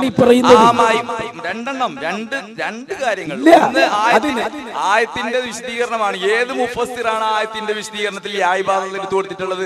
നിങ്ങൾ പറഞ്ഞു തരണം, ഞങ്ങൾ പഠിക്കണം. അത് പറഞ്ഞോളി. ഇത് സമ്മതിച്ചാ ഞാനത് ഏതാണെന്നറിയോ? അതൊരു വിശദീകരണത്തിന് ആവശ്യമില്ലാതെ അള്ളാഹുവിന്റെ അടിമകൾ കൃത്യമായി മനസ്സിലായി തരാം. അള്ളാഹുവിന്റെ അടിമകൾ എന്ന് പറഞ്ഞതിൽ അള്ളാഹുവിന്റെ ഔലിയാക്കൾ ഉൾപ്പെടുമോ ഉൾപ്പെടില്ലേ എന്ന് പറയും. ഉൾപ്പെടില്ലേ എന്ന് പറഞ്ഞോളൂ. ഉൾപ്പെടില്ലേ? അതൊന്നും അറിയണ്ട, ഇത് പറഞ്ഞാൽ മതി. അള്ളാഹുവിന്റെ ഔലിയാക്കൾ എന്ന് പറഞ്ഞത് അതിലെ അള്ളാന്റെ അടിമകൾ എന്ന് പറഞ്ഞതിൽ ഒരു ഉൾപ്പെടില്ലേ? ലോകത്തുള്ള സകലരും അള്ളാഹുവിന്റെ അടിമകളിൽ ഉൾപ്പെടാവും. അപ്പൊ ഔലിയാക്കൾ ഉൾപ്പെടൂലേ? അപ്പൊ ഔലിയാക്കളും പെടൂലേ? അവിടെയാണ് ചോദ്യം. അതെ, അതിൽ ഔലിയാക്കളും പെടൂല്ലേ? അതാണ് എന്റെ വിഷയം. മരിച്ച മഹാന്മാരും പെടൂലേ? പെടും. അവിടെ അവരിങ്ങനെ റോന്ന് ചുറ്റി അവിടെ. അതെ, അങ്ങനെയാണോ തബ്രാനി പറഞ്ഞത്? അങ്ങനത്തെ തബ്രാനി പറഞ്ഞല്ലത്. അത് ഹബീബായ റസൂലുള്ളാഹി സ്വല്ലല്ലാഹു അലൈഹി വസല്ലം. ഞാൻ മോനെ അള്ളാന്റെ നിങ്ങൾ ശരിക്ക് പഠിച്ചോ, നിങ്ങളെ പഠിപ്പിച്ചില്ലെന്ന് ഞാൻ വിടും. ശരിക്ക് പഠിക്കും. നിങ്ങളാ തട്ടിപ്പൊന്നും ഞങ്ങളെ മുമ്പിൽ നടക്കില്ല. അള്ളാഹുവിന്റെ ആ കാണാത്ത അടിമകളുണ്ടെന്നാണ് ഞാൻ പറഞ്ഞു. അതിൽ ജിന്ന് പെടും, മലക്ക് പെടും, അള്ളാഹുവിന്റെ ഔലിയാക്കളുടെ ആത്മാക്കളും പെടുമെന്നുള്ളതിന്റെ തെളിവെന്താ? നബി തങ്ങൾ പറഞ്ഞത് നമ്മൾ കാണാത്ത അള്ളാഹുവിന്റെ അടിമകൾ. അതിലിനി പെടാൻ ബാക്കിയുള്ള ഒരാളുണ്ടാവില്ല, ഒരു കുട്ടി ഉണ്ടാവില്ല. എന്താ കാരണം? എല്ലാവരും പെട്ടി. ഞാൻ ചോദിച്ച ചോദ്യത്തിന്റെ അർത്ഥതാണ് എല്ലാവർക്കും മനസ്സിലായി. ഏതറിയും? അള്ളാഹുവിന്റെ ഔലിയാക്കളുടെ ആത്മാക്കൾ അള്ളാഹുവിന്റെ അടിമകൾ എന്ന് പറഞ്ഞതിൽ പെടുവല്ലേ? അവന്ന് ഉത്തരം പറയുക. പെടുവല്ലേ? ഞാൻ ഉത്തരം പറയുന്നു ഉസ്താദിന്റെ. അതല്ല, ഈ ചോദ്യത്തിന് മറുപടി പറയാം. തീർച്ചയായും ഞാൻ ചോദിച്ചത് എന്താണ്? ഏത് ഞാൻ പറയുന്നത് നേരെ പറഞ്ഞതാ. കാരണം അല്ലാഹുണ്ട് ഇബാദല്ലാ നറാഹും, നമ്മളെ കാണാത്ത അടിമകൾ. ഞാൻ ചോദിക്കുന്നു, നമ്മളെ കാണാത്ത അടിമകൾ എന്നുള്ളതിൽ ഔലിയാക്കൾ പെടൂലേ? അത് പെടൂലേ എന്ന് നമ്മൾക്ക് പഠിപ്പിച്ചു തരേണ്ടത് പെടൂല എങ്കിൽ അത് പെടൂല എന്ന് വേറെ പറയണം മുഹദ്ദിസീങ്ങൾ. അതെവിടെ പറഞ്ഞേ? എവിടെ പറഞ്ഞു പെടൂല? അതായത് അത് പറയണം. അള്ളാഹുവിന്റെ ഔലിയാക്കൾ എന്നത് അടിമകളിൽ പെടൂല എന്ന് പറഞ്ഞോളൂ. ഇത് പറഞ്ഞു തരേണ്ടത് അല്ല, ഇതിന് ഉത്തരം പറയണം. വേറെ ഉത്തരം നിനക്ക് കേൾക്കണ്ട. അള്ളാഹുവിന്റെ അടിമകൾ എന്ന് പറയുന്നതിൽ നിങ്ങൾ ആരാണോ പറയേണ്ടത്? ഞാൻ സദസ്സിനോട് ചോദിക്കാം കേട്ടോ. സദസ്സിനെ കൊണ്ട് ഞാൻ പറയും. നിങ്ങളെല്ലാരും ഉത്തരം ഒന്ന് പറയാൻ പറഞ്ഞത്. അള്ളാഹുവിന്റെ അടിമകളിൽ എന്നുള്ളവരിൽ ഔലിയാക്കൾ പെടൂലേ എന്ന് പറയും. പെടൂലേ? പെടും. അള്ളാഹ് കേട്ടോ പറയുന്നത് കേട്ടോ. അള്ളാഹുവിന്റെ അടിമകളിൽ എന്ന് പറയുന്നതിൽ ആര് പെടും? അള്ളാഹുവിന്റെ ഔലിയാക്കൾ പെടും. അത് എല്ലാവർക്കും അറിയൂലേ? നിങ്ങളെങ്ങനെ പെടൂല എന്ന് പറയല്? അത് ഞങ്ങൾ സമ്മതിച്ചു തരൂല. അള്ളാഹുവിന്റെ ഔലിയാക്കൾ പെടും, അള്ളാഹുവിന്റെ അടിമകൾ എന്ന് പറഞ്ഞതിൽ. അതാണ് നബി തങ്ങൾ തന്നെ പറഞ്ഞത്. ഇതിൽ പെടുന്നോ? എല്ലാത്തിലും പെടും. കാരണം എന്താ? അള്ളാഹുവിന് നിങ്ങൾ കാണാത്ത അടിമകളുണ്ട് എന്ന് പറഞ്ഞപ്പോ ഇതിലെല്ലാരും പെട്ടു, ജിന്ന് പെട്ടു, ഔലിയാക്കൾ പെട്ടു, മഹാന്മാര് പെട്ടു. ഇനി ഏതെങ്കിലും ഒന്ന് പെട്ടില്ല എങ്കിൽ നിങ്ങൾ പറയണം എന്തുകൊണ്ട് പെട്ടില്ല. അത് ഹദീസിൽ പറഞ്ഞിട്ടുണ്ടോ, ആയത്തിൽ പറഞ്ഞിട്ടുണ്ടോ? അതിന് നിങ്ങളാ തെളിവ് കൊണ്ടുവരേണ്ടത്. കാരണം ഉദാഹരണം പറഞ്ഞുതരാം. ശരിക്കും കേട്ടോളൂ. അള്ളാഹുവിന്റെ ഖുർആൻ പറഞ്ഞു കേട്ടോളൂ, അക്സിറു ഖൗല ലാ ഇലാഹ ഇല്ലല്ലാഹ്. ഉദാഹരണങ്ങൾ പഠിച്ചു വെച്ചു, ഞങ്ങൾ തെളിവ് പോലും മനസ്സിലാക്കാൻ കഴിഞ്ഞിട്ടില്ല. നിങ്ങൾ ലാ ഇലാഹ ഇല്ലല്ലാഹ് വർദ്ധിപ്പിക്കണം. നമ്മൾ ശ്രദ്ധിച്ചു, ലാ ഇലാഹ ഇല്ലല്ലാഹ് വർദ്ധിപ്പിക്കണം. ആ ഹദീസിൽ എന്താ പറഞ്ഞു? എവിടെയും ലാ ഇലാഹ ഇല്ലല്ലാഹ് ചെല്ലാനുള്ള തെളിവാണ്. എവിടെയും. ഇനി എവിടെ ചെല്ലാൻ പാടില്ല അത് പ്രത്യേകം ശരീഅത്ത് വേറെ പറയും. അല്ലാഹുവിന്റെ ഹബീബായ സയ്യിദുനാ മുഹമ്മദുർ റസൂലുള്ളാഹി സ്വല്ലല്ലാഹു അലൈഹി വസല്ലം പറയാ, അക്സിറു ഖൗല ലാ ഇലാഹ ഇല്ലല്ലാഹ്. അവിടെ ശ്രദ്ധിക്കില്ലെങ്കിൽ പിന്നെ ഇതിന് അർത്ഥമൊന്നുമില്ല. ഫോൺ ചെയ്ത് സഹായം പിന്നെ തേടാം. ഞാൻ പറയുന്നത് അങ്ങനല്ല, ഞാൻ പറയുന്നത് പിന്നെ നിങ്ങൾ ആ വിഷയം ബോധ്യപ്പെടുത്താൻ ഞാൻ പറയുന്നത്. ലാ ഇലാഹ ഇല്ലല്ലാഹ് വർദ്ധിപ്പിക്കണം എന്ന് പറഞ്ഞാൽ അപ്പൊ ഞാൻ എന്നോട് ഒരാൾ ചോദിക്കണം, അടുക്കളയിൽ നിന്ന് ലാ ഇലാഹ ഇല്ലല്ലാഹ് പറ്റും. ഞാൻ പറഞ്ഞു അക്സിറു ഖൗല ലാ ഇലാഹ ഇല്ലല്ലാഹ്. അപ്പൊ ഒരു മൗലവി ചോദിക്കാണ്, അതിൽ അടുക്കളയിൽ നിന്ന് ആരാ പറഞ്ഞു? അടുക്കളയിൽ നിന്ന് പറയണ്ട. കാരണം എന്താ? ലാ ഇലാഹ ഇല്ലല്ലാഹ് വർദ്ധിപ്പിക്കണം എന്ന് പറഞ്ഞപ്പോ എല്ലാ സ്ഥലം അതിൽ പെടും. ഏതെങ്കിലും ഒരു സ്ഥലം അതിൽ നിന്ന് ഒഴിവാകണമെങ്കിൽ അതിന് മുഖസ്സിസ് വേണം. മനസ്സിലായി? ജമ്മക്ക് ഓതി വരും എന്ന് പറഞ്ഞാൽ ഇന്ന സ്ഥലം ഇതിൽ പെടൂല എന്നുള്ളതിന് വേറെ തെളിവ് കൊണ്ടുവരണം. മനസ്സിലായില്ലേ? അപ്പോ ഇവിടെ ഇത് അടുക്കളയിൽ ലാ ഇലാഹ ഇല്ലല്ലാഹ് തെളിവ് എന്താ? അത് മക്സിറു ലാ ഇലാഹ ഇല്ലല്ലാഹ്. ഇതുപോലെ കേട്ടോ ജിന്നിനോട് സഹായം തേടാൻ പറ്റുമോ? പറ്റും. എന്താ തെളിവ്? ഫഇന്നലില്ലാഹി ഇബാദൻ ലാ നറാ. കാരണം ജിന്ന് അതിൽ പെടും. അതേ സമയത്ത് മലക്കും പെടും. ഇബാദൻ എന്നതിന്റെ പരിധിയിൽ ആരൊക്കെ പെടുമോ അവരൊക്കെ അതിൽ പെടും. അതാണ് അതിന്റെ ഉമൂം എന്ന് പറഞ്ഞാൽ കൃത്യമായിട്ട് ഇവരൊക്കെ അത് പറഞ്ഞു. എന്നിട്ടോ ഇനി ഏതെങ്കിലും ഒരാൾ പെടൂല എങ്കിൽ അതിന് നിങ്ങളാണ് തെളിവ് കൊണ്ടുവരേണ്ടത്. കാരണം നിങ്ങൾ എന്ത് പറയണം? നിങ്ങൾ ചോദ്യകർത്താവ്, നിങ്ങളെ വാദം സമർത്ഥിക്കണമെങ്കിൽ നിങ്ങൾ ചെയ്യേണ്ടത് ഇവിടെ നമ്മൾ കാണാത്ത അടിമകൾ എന്നുള്ളതിൽ ഉസ്താദെ സാധാരണഗതിയിൽ ഔലിയാക്കളും പെടും, പക്ഷെ ഈ ഹദീസിൽ പെടുകയില്ല എന്നുള്ളതിന് ഇന്നതാണ് തെളിവ് എന്ന് നിങ്ങളാ കൊണ്ടുവരേണ്ടത്. ഞങ്ങളെ സംബന്ധിച്ചിടത്തോളം ഒരൊറ്റ ചോദ്യമേ ഞങ്ങൾക്കുള്ളൂ, അല്ലാഹുവിന്റെ ഔലിയാക്കൾ ഇബാദൻ ലാ നറാഹും എന്ന് പറഞ്ഞാൽ പെടൂലേ? അത് ഞങ്ങൾക്ക് അറിയേണ്ടി വരും. ഇവിടെ വീണ്ടും അതേ ആവർത്തനം വരികയാണ്. ഇവിടെ ഈ പെടും പെടും പെടും എന്ന് ഉസ്താദ് പറഞ്ഞ ആരാണ് ഉസ്താദിനെ അങ്ങനെ പെടുമെന്ന് പഠിപ്പിച്ചത്? നബി സല്ലല്ലാഹു അലൈഹി വസല്ലം തങ്ങൾ പഠിപ്പിച്ചു. ഹദീസിൽ ഇബാദൻ ലാ നറാഹും ഔലിയാക്കൾ പെടുമെന്ന് ഉസ്താദ് പറയുന്നു. അല്ല, അതിൽ ഔലിയാക്കൾ പെടൂലേ? അത് ആര് പഠിപ്പിക്കണം? മുഫസ്സിരീങ്ങൾ പഠിപ്പിക്കട്ടെ. നസ്സായിട്ട് പറഞ്ഞാൽ എല്ലാവരും പറഞ്ഞവര് പറയട്ടെ. അതെ, ഹദീസിൽ നിന്ന് തന്നെ കിട്ടുന്നതാണ് ലാ നറാഹും. നമ്മൾ കാണുന്ന അടിമകൾ അതിൽ ഔലിയാക്കൾ പെടൂല ആരെങ്കിലും പറഞ്ഞു? ഈ വാദത്തിന്റെ ഗുരുതരമായ ഒരു ഗുരുതരാവസ്ഥയിലില്ല. ചോദിച്ചു നേരത്തെ ലാത്തയും മനാത്തയും ചോദിച്ചു. ഒരാളെ എന്താണ് ലാത്ത ഇതിൽ പെടൂല? ലാത്ത ഇതിന്റെ വിഷയം ഇവിടെ കൊണ്ടുവരണ്ട. അത് ഞാൻ നേരത്തെ തീർത്തു കഴിഞ്ഞു. ആ ബോധം നിങ്ങളെ മനസ്സിലിരിക്കട്ടെ. തീർന്നു, അത് ഞങ്ങൾ തീർത്തു. ഞങ്ങൾ പറഞ്ഞല്ലോ, മഹാന്മാരാണെങ്കിൽ വിളിക്കാം, അല്ലെങ്കിൽ വിളിക്കാൻ പറ്റില്ല. ഇവിടെ ഞങ്ങളെ ചോദ്യം ഇബാദൻ ലാ നറാഹും, നമ്മൾ കാണാത്ത അടിമകൾ എന്നുള്ളതിൽ ഔലിയാക്കൾ പെടൂലേ? പെടുമെന്നല്ലേ ഈമാനുള്ള എല്ലാവർക്കും അറിയില്ലേ? ഔലിയാക്കൾ അള്ളാഹുവിന്റെ അടിമകളാണ്. അള്ളാഹുവിന്റെ ഔലിയാക്കളുടെ ആത്മാവ് അള്ളാഹുവിന്റെ ഔലിയാക്കളാണ്. ഇനി ഒരു കാര്യം കൂടി മനസ്സിലാക്കണം. അത് ഞങ്ങൾ ആ തെളിവ് പറയുമ്പോ കൃത്യമായി തന്നെ പറയാറുണ്ട്. ഞങ്ങൾ പറയുന്നത് ഒന്നോ രണ്ടോ മൂന്നോ തെളിവിന്റെ അടിസ്ഥാനത്തിലല്ല. അത് പെടും എന്നുള്ളത് നൂറുകണക്കിന് തെളിവുകളുടെ അടിസ്ഥാനത്തിൽ ഞങ്ങളത് തെളിയിച്ചതാണ്.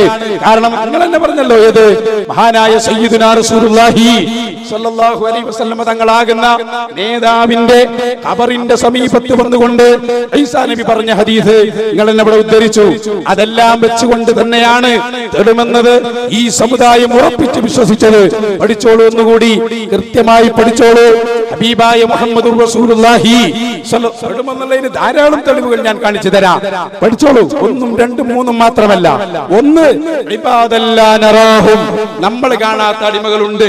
അടിമകൾ എന്ന് പറഞ്ഞാൽ അതിൽ ഔലിയാക്കളും ജിന്നുകളൊക്കെ പെടൂലെങ്കിൽ നിങ്ങൾ അതിനങ്ങളാ തെളിവുകൊണ്ടുവരേണ്ടത്. ഒന്ന് മാത്രമല്ല, അല്ലാഹുവിന്റെ റസൂല് പറഞ്ഞല്ലോ, അഊദു ബികലിമാത്തില്ലാഹി തമ്മാത്തി മിൻ ശർരി മാ ഖലഖ്. എന്താണ് അവിടെ കലിമാത്തു താമാത്ത്? ഇമാം റാസി പറഞ്ഞില്ലേ, അൽ അർവാഹുൽ ആലിയ അൽ മുഖദ്ദസത്തു ത്വയ്യിബത്തു ത്വാഹിറ, പരിശുദ്ധാത്മാക്കൾ. കണ്ടോ, അപ്പൊ ആത്മാക്കൾ അവിടെ പെട്ടു.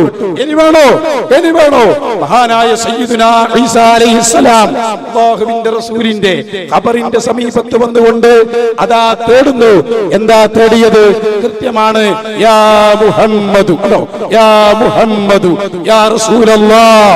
അപ്പോ നിങ്ങൾ മനസ്സിലാക്കണം, അർവാഹുകൾ പെടും എന്ന ഔലിയാക്കൾ അവിടെ തെളിയിക്കുകയാ.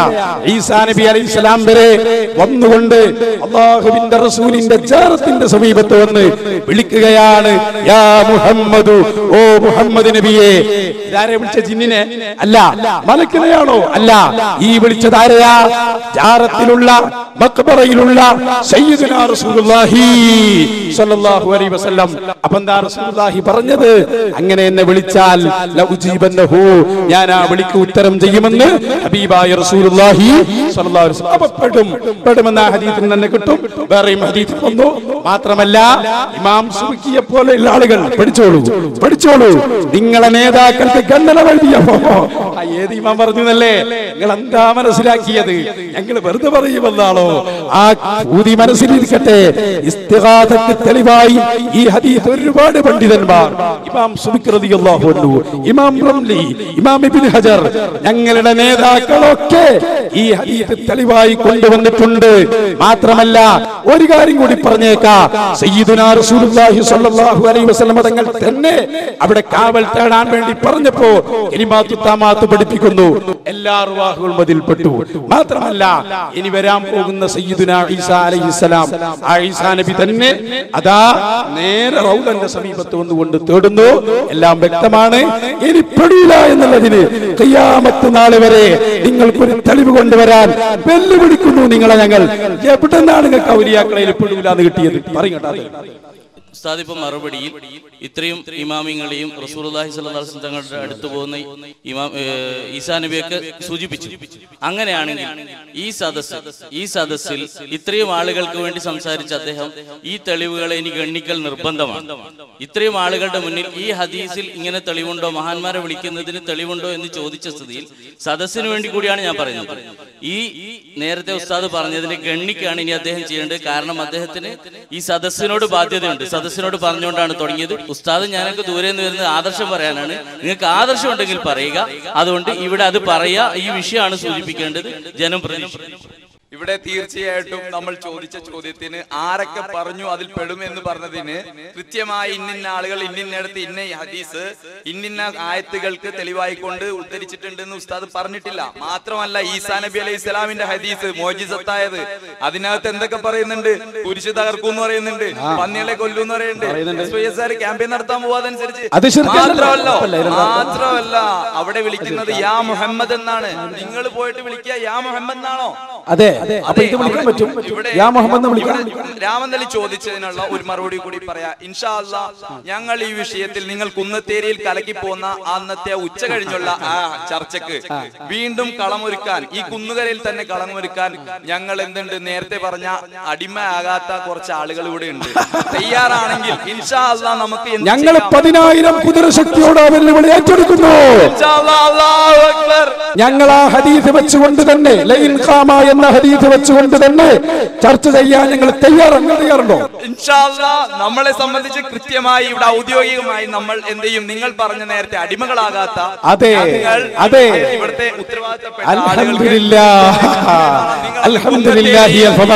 കുന്നത്തേരിയിൽ പൂർത്തിയാക്കാത്ത മൊയ്തീൻ ശൈഖ് കാക്കണേരി തെളിവ് നിങ്ങൾ കൊണ്ടുവരിൻ.